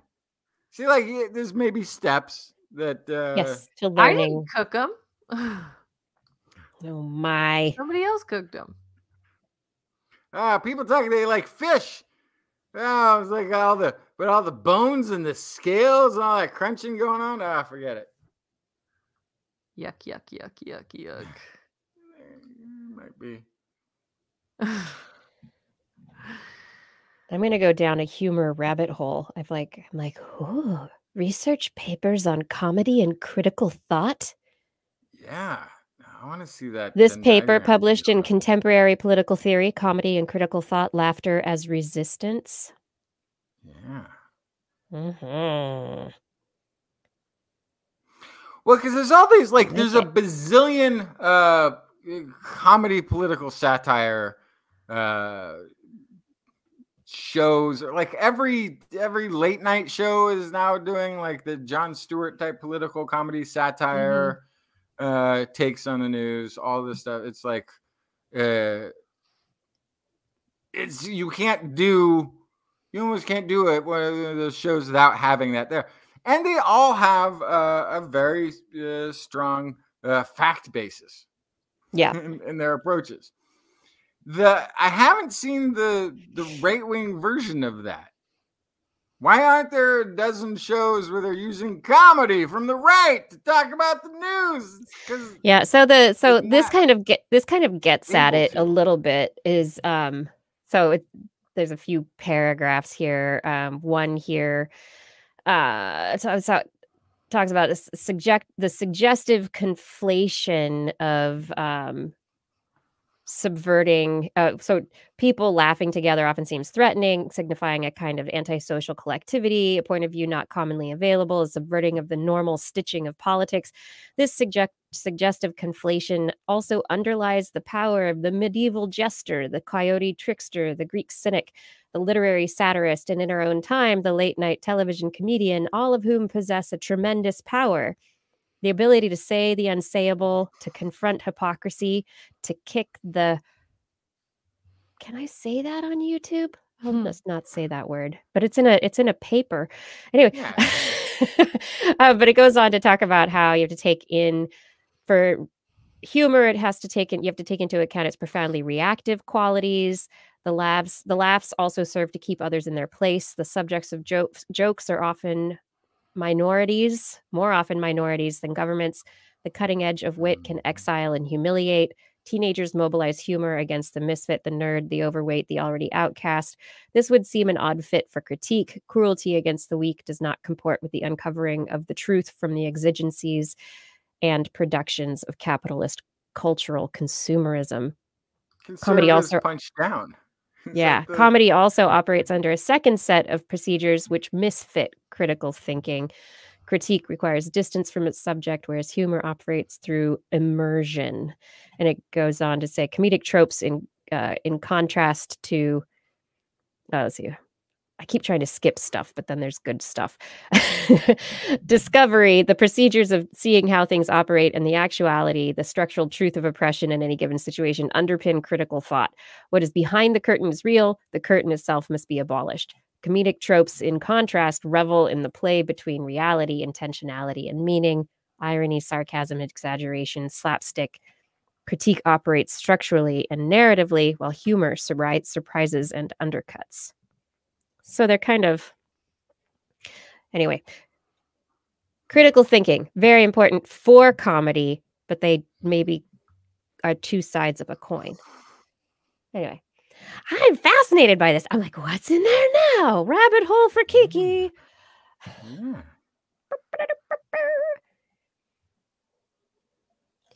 Humor. Is it funny? Is it funny yet? Lol, lol, lol, lol. I remember, Aaron Lord, there was a right-wing show in the late 90s, early aughts. What was that? The Colbert Report? A late night show? What are you talking about? The Colbert. Yeah. That was marketed as right-wing, but the joke was that. Yeah, and what was funny is that there were people who couldn't tell. Yeah. Like the Chinese news outlets,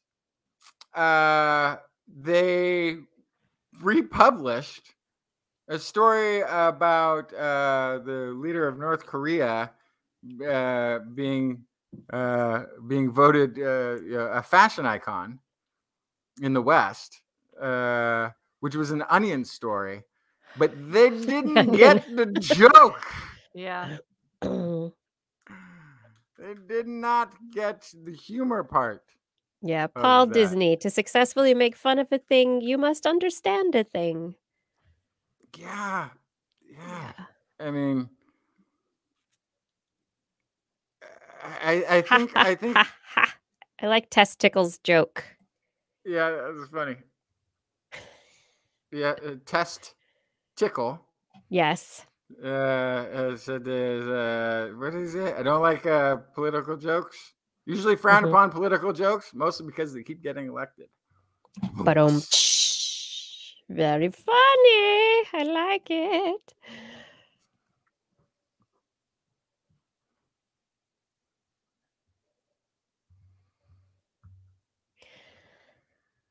Yeah, I don't know if there's an algorithm. You might be able to teach AI to slow down misinformation, anti-vax messaging. Yeah, but I mean that would be a bot farm. Most likely Twitter tries to get rid of bot farms. So I don't know how far that would go unless it were specifically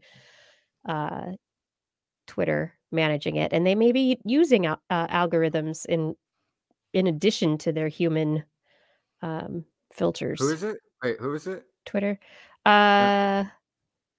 Timid Tenor was saying about the Twitter analysis, and the researchers developing an algorithm to identify anti-vaxxers. Yeah.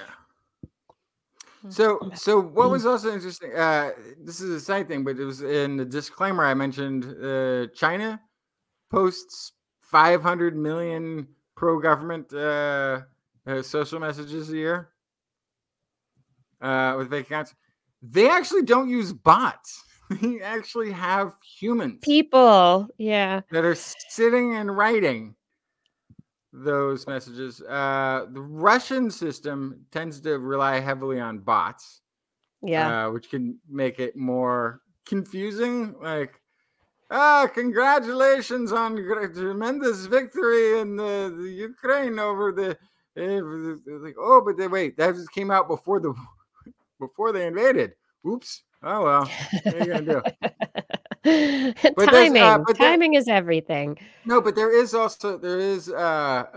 misinformation campaign from Russia, which has been exposed, and some of the people who worked in it have talked about it, where they would be managing hundreds and hundreds and hundreds of fake name accounts and posting. They would get sort of these things that they were supposed to post about, and it would post.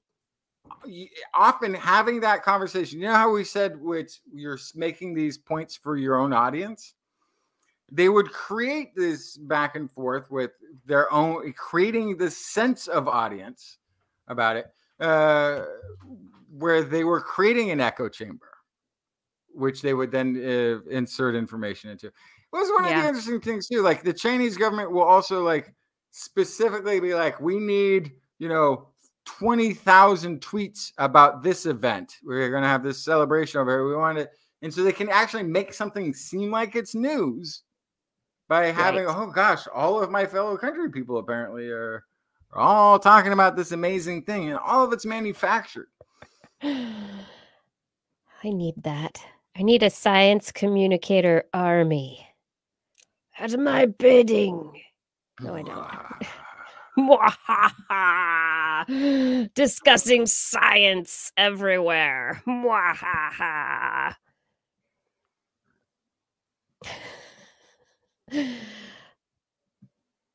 Test Tickle has another joke.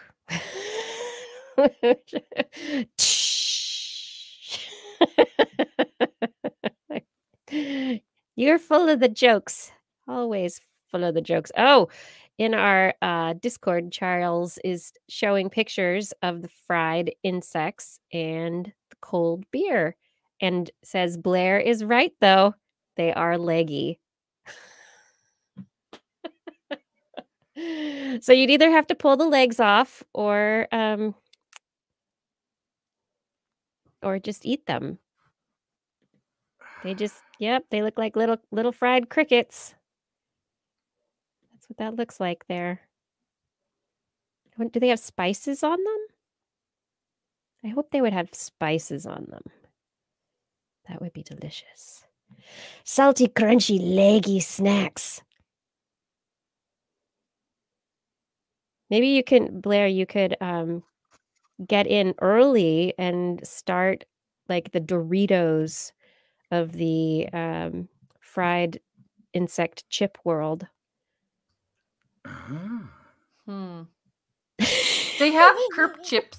And What are they it'll called? be Not called Kerp leggy chips. What are they called? No, it'd be called chirps. chirps. Maybe that is what they're called. And then instead of like crumbs at the Chirps bottom of the chips. bag, it's all the legs. Yes. Oh my God. I know. Yikers. Yeah. Kerps chips. Hi, Sadie. Hi. Wait, what is it? What do they call it? Kerps chips. Oh, see, they missed it. They should just call them chirps. Chirps. Sorry, chirps. They are chips. chirps? I can't talk anymore. I'm done Okay, that's- talking. Blair's done. Chirps chips. Chirps. Oh, By the way, but you for have to those who are make just listening them. via the podcast, no. They Blair won't is be. It's the now after show. heavily drinking. She's gotten into the bourbon, and she's taking The shots. after show's not on the Uh, podcast, silly. Oh, is it not? Okay, It never is mind. for the Patreons. It is? Aw, I chirps didn't are know that. temporarily out of stock. Oh yeah, Patreons get the There we after go. There's show chirp. In audio format? in audio Oh, format. I didn't know that. Because some people don't Mm. want to go to the YouTubes or the Twitters. I mean, or the Twitches or the So they No, get it's all the full of audio. misinformation. I hear. Eat bugs. Ooh, I want sriracha. Sriracha cricket chips. Yeah, I had that one. That was pretty good. I kind of want to eat that. Yeah, but see, that's just sriracha you're eating at that point, because these people put that on everything. I don't really care for it, which is fine because I don't have to put it on my thing. Thankfully, it's not an ingredient. It's just something you can put on a food. But yeah, it's like, oh yeah, I do sriracha ice cream is great. I'm like, no, just stop. Just drink. Just take it. Turn it into a drink.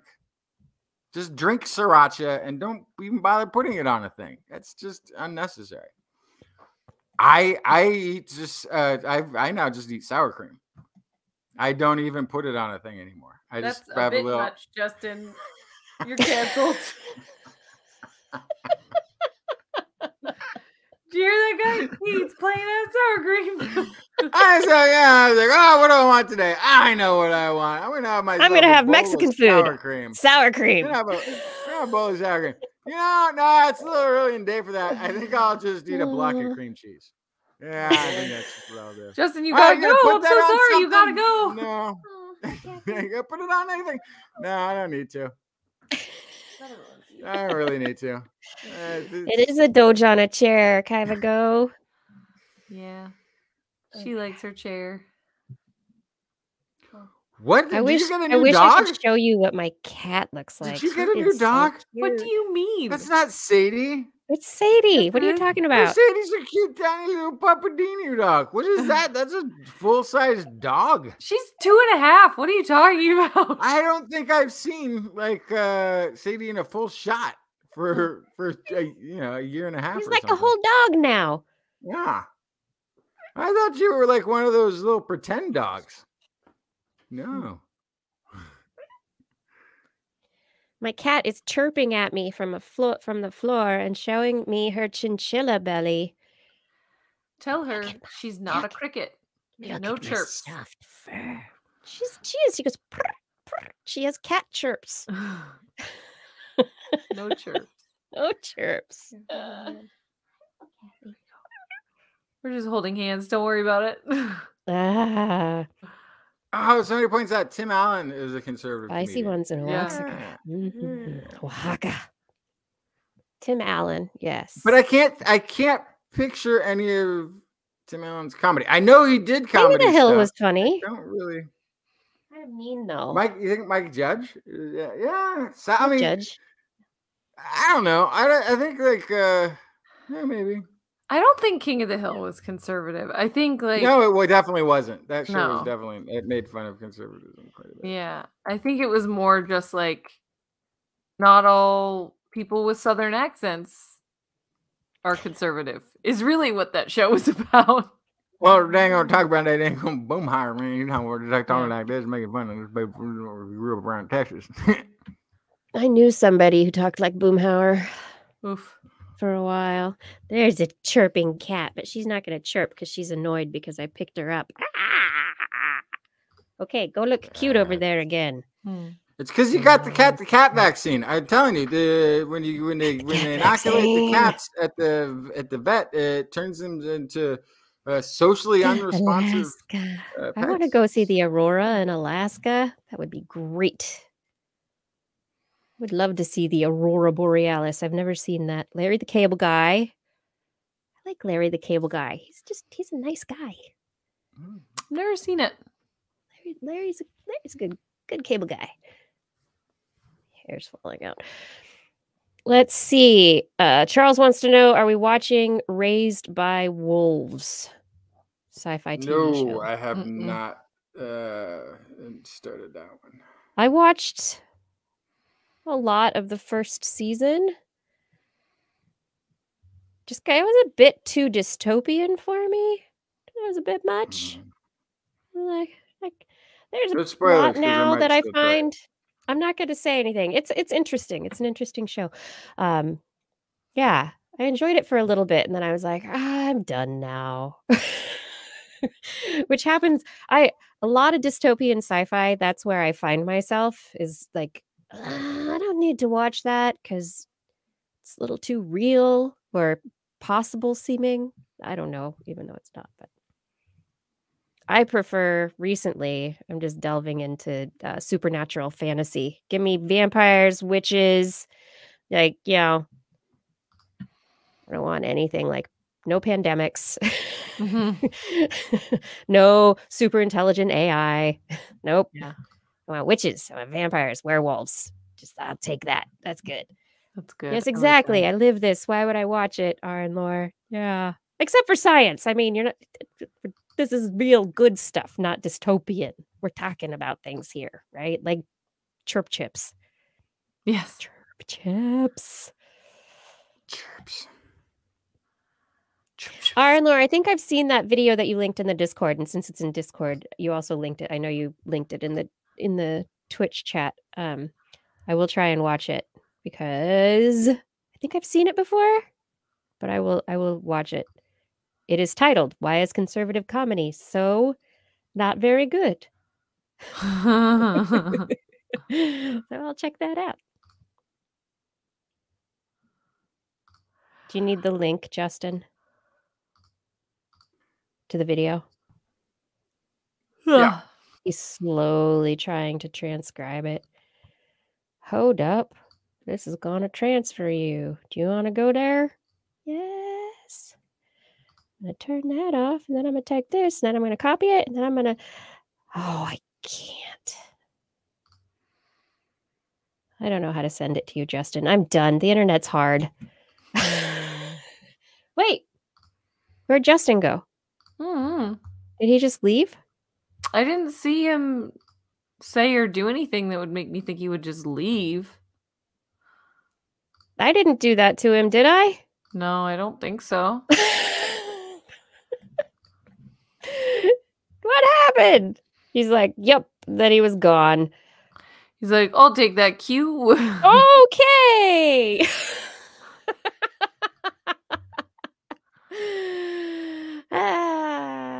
That's great. Oh, man.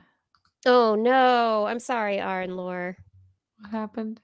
He lives in Pennsylvania where Dr. Oz is visiting to pick up endorsements. Oh, boy. Oh, he will be back. Yeah, maybe just... Oh, there he is. What happened? Hi, what happened to you? Hit the wrong button. You hit the wrong button. Okay, I was wondering. I'm like, what happened? Kaivago says you yawned off. I did. Yeah.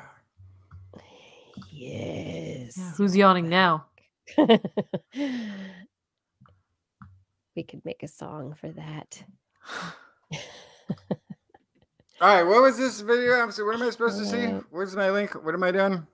I don't know. I don't know how to get it. Just look for why is conservative comedy so not very good? Huh.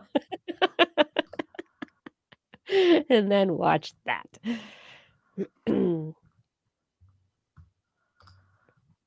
Ooh, Star Trek Strange New Worlds. Sounds like it'd be fun. I'm looking forward to the new Tolkien Oh, yes. The series. Lord of the Rings thing. What's it called? It's called...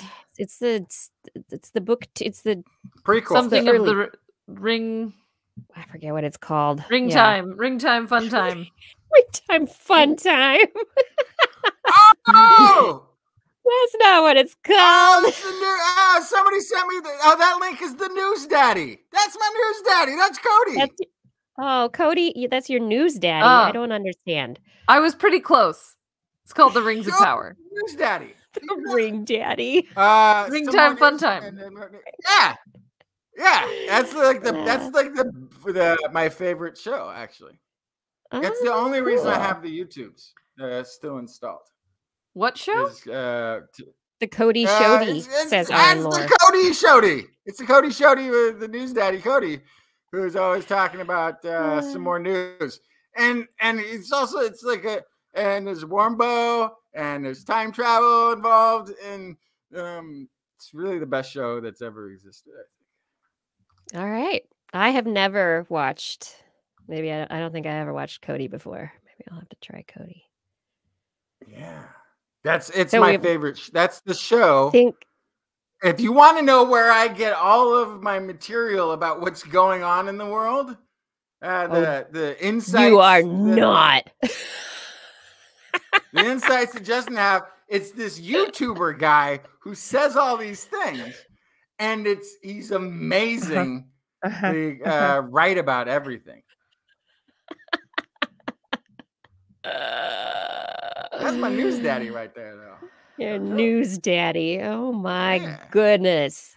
In other news, Ring Time Fun I Time. even got the merch. I'm very excited. It was a pen. It didn't last very long, actually. Wait, what's Ring Time Fun Time? Oh, the Lord of the Rings, the Rings of Power.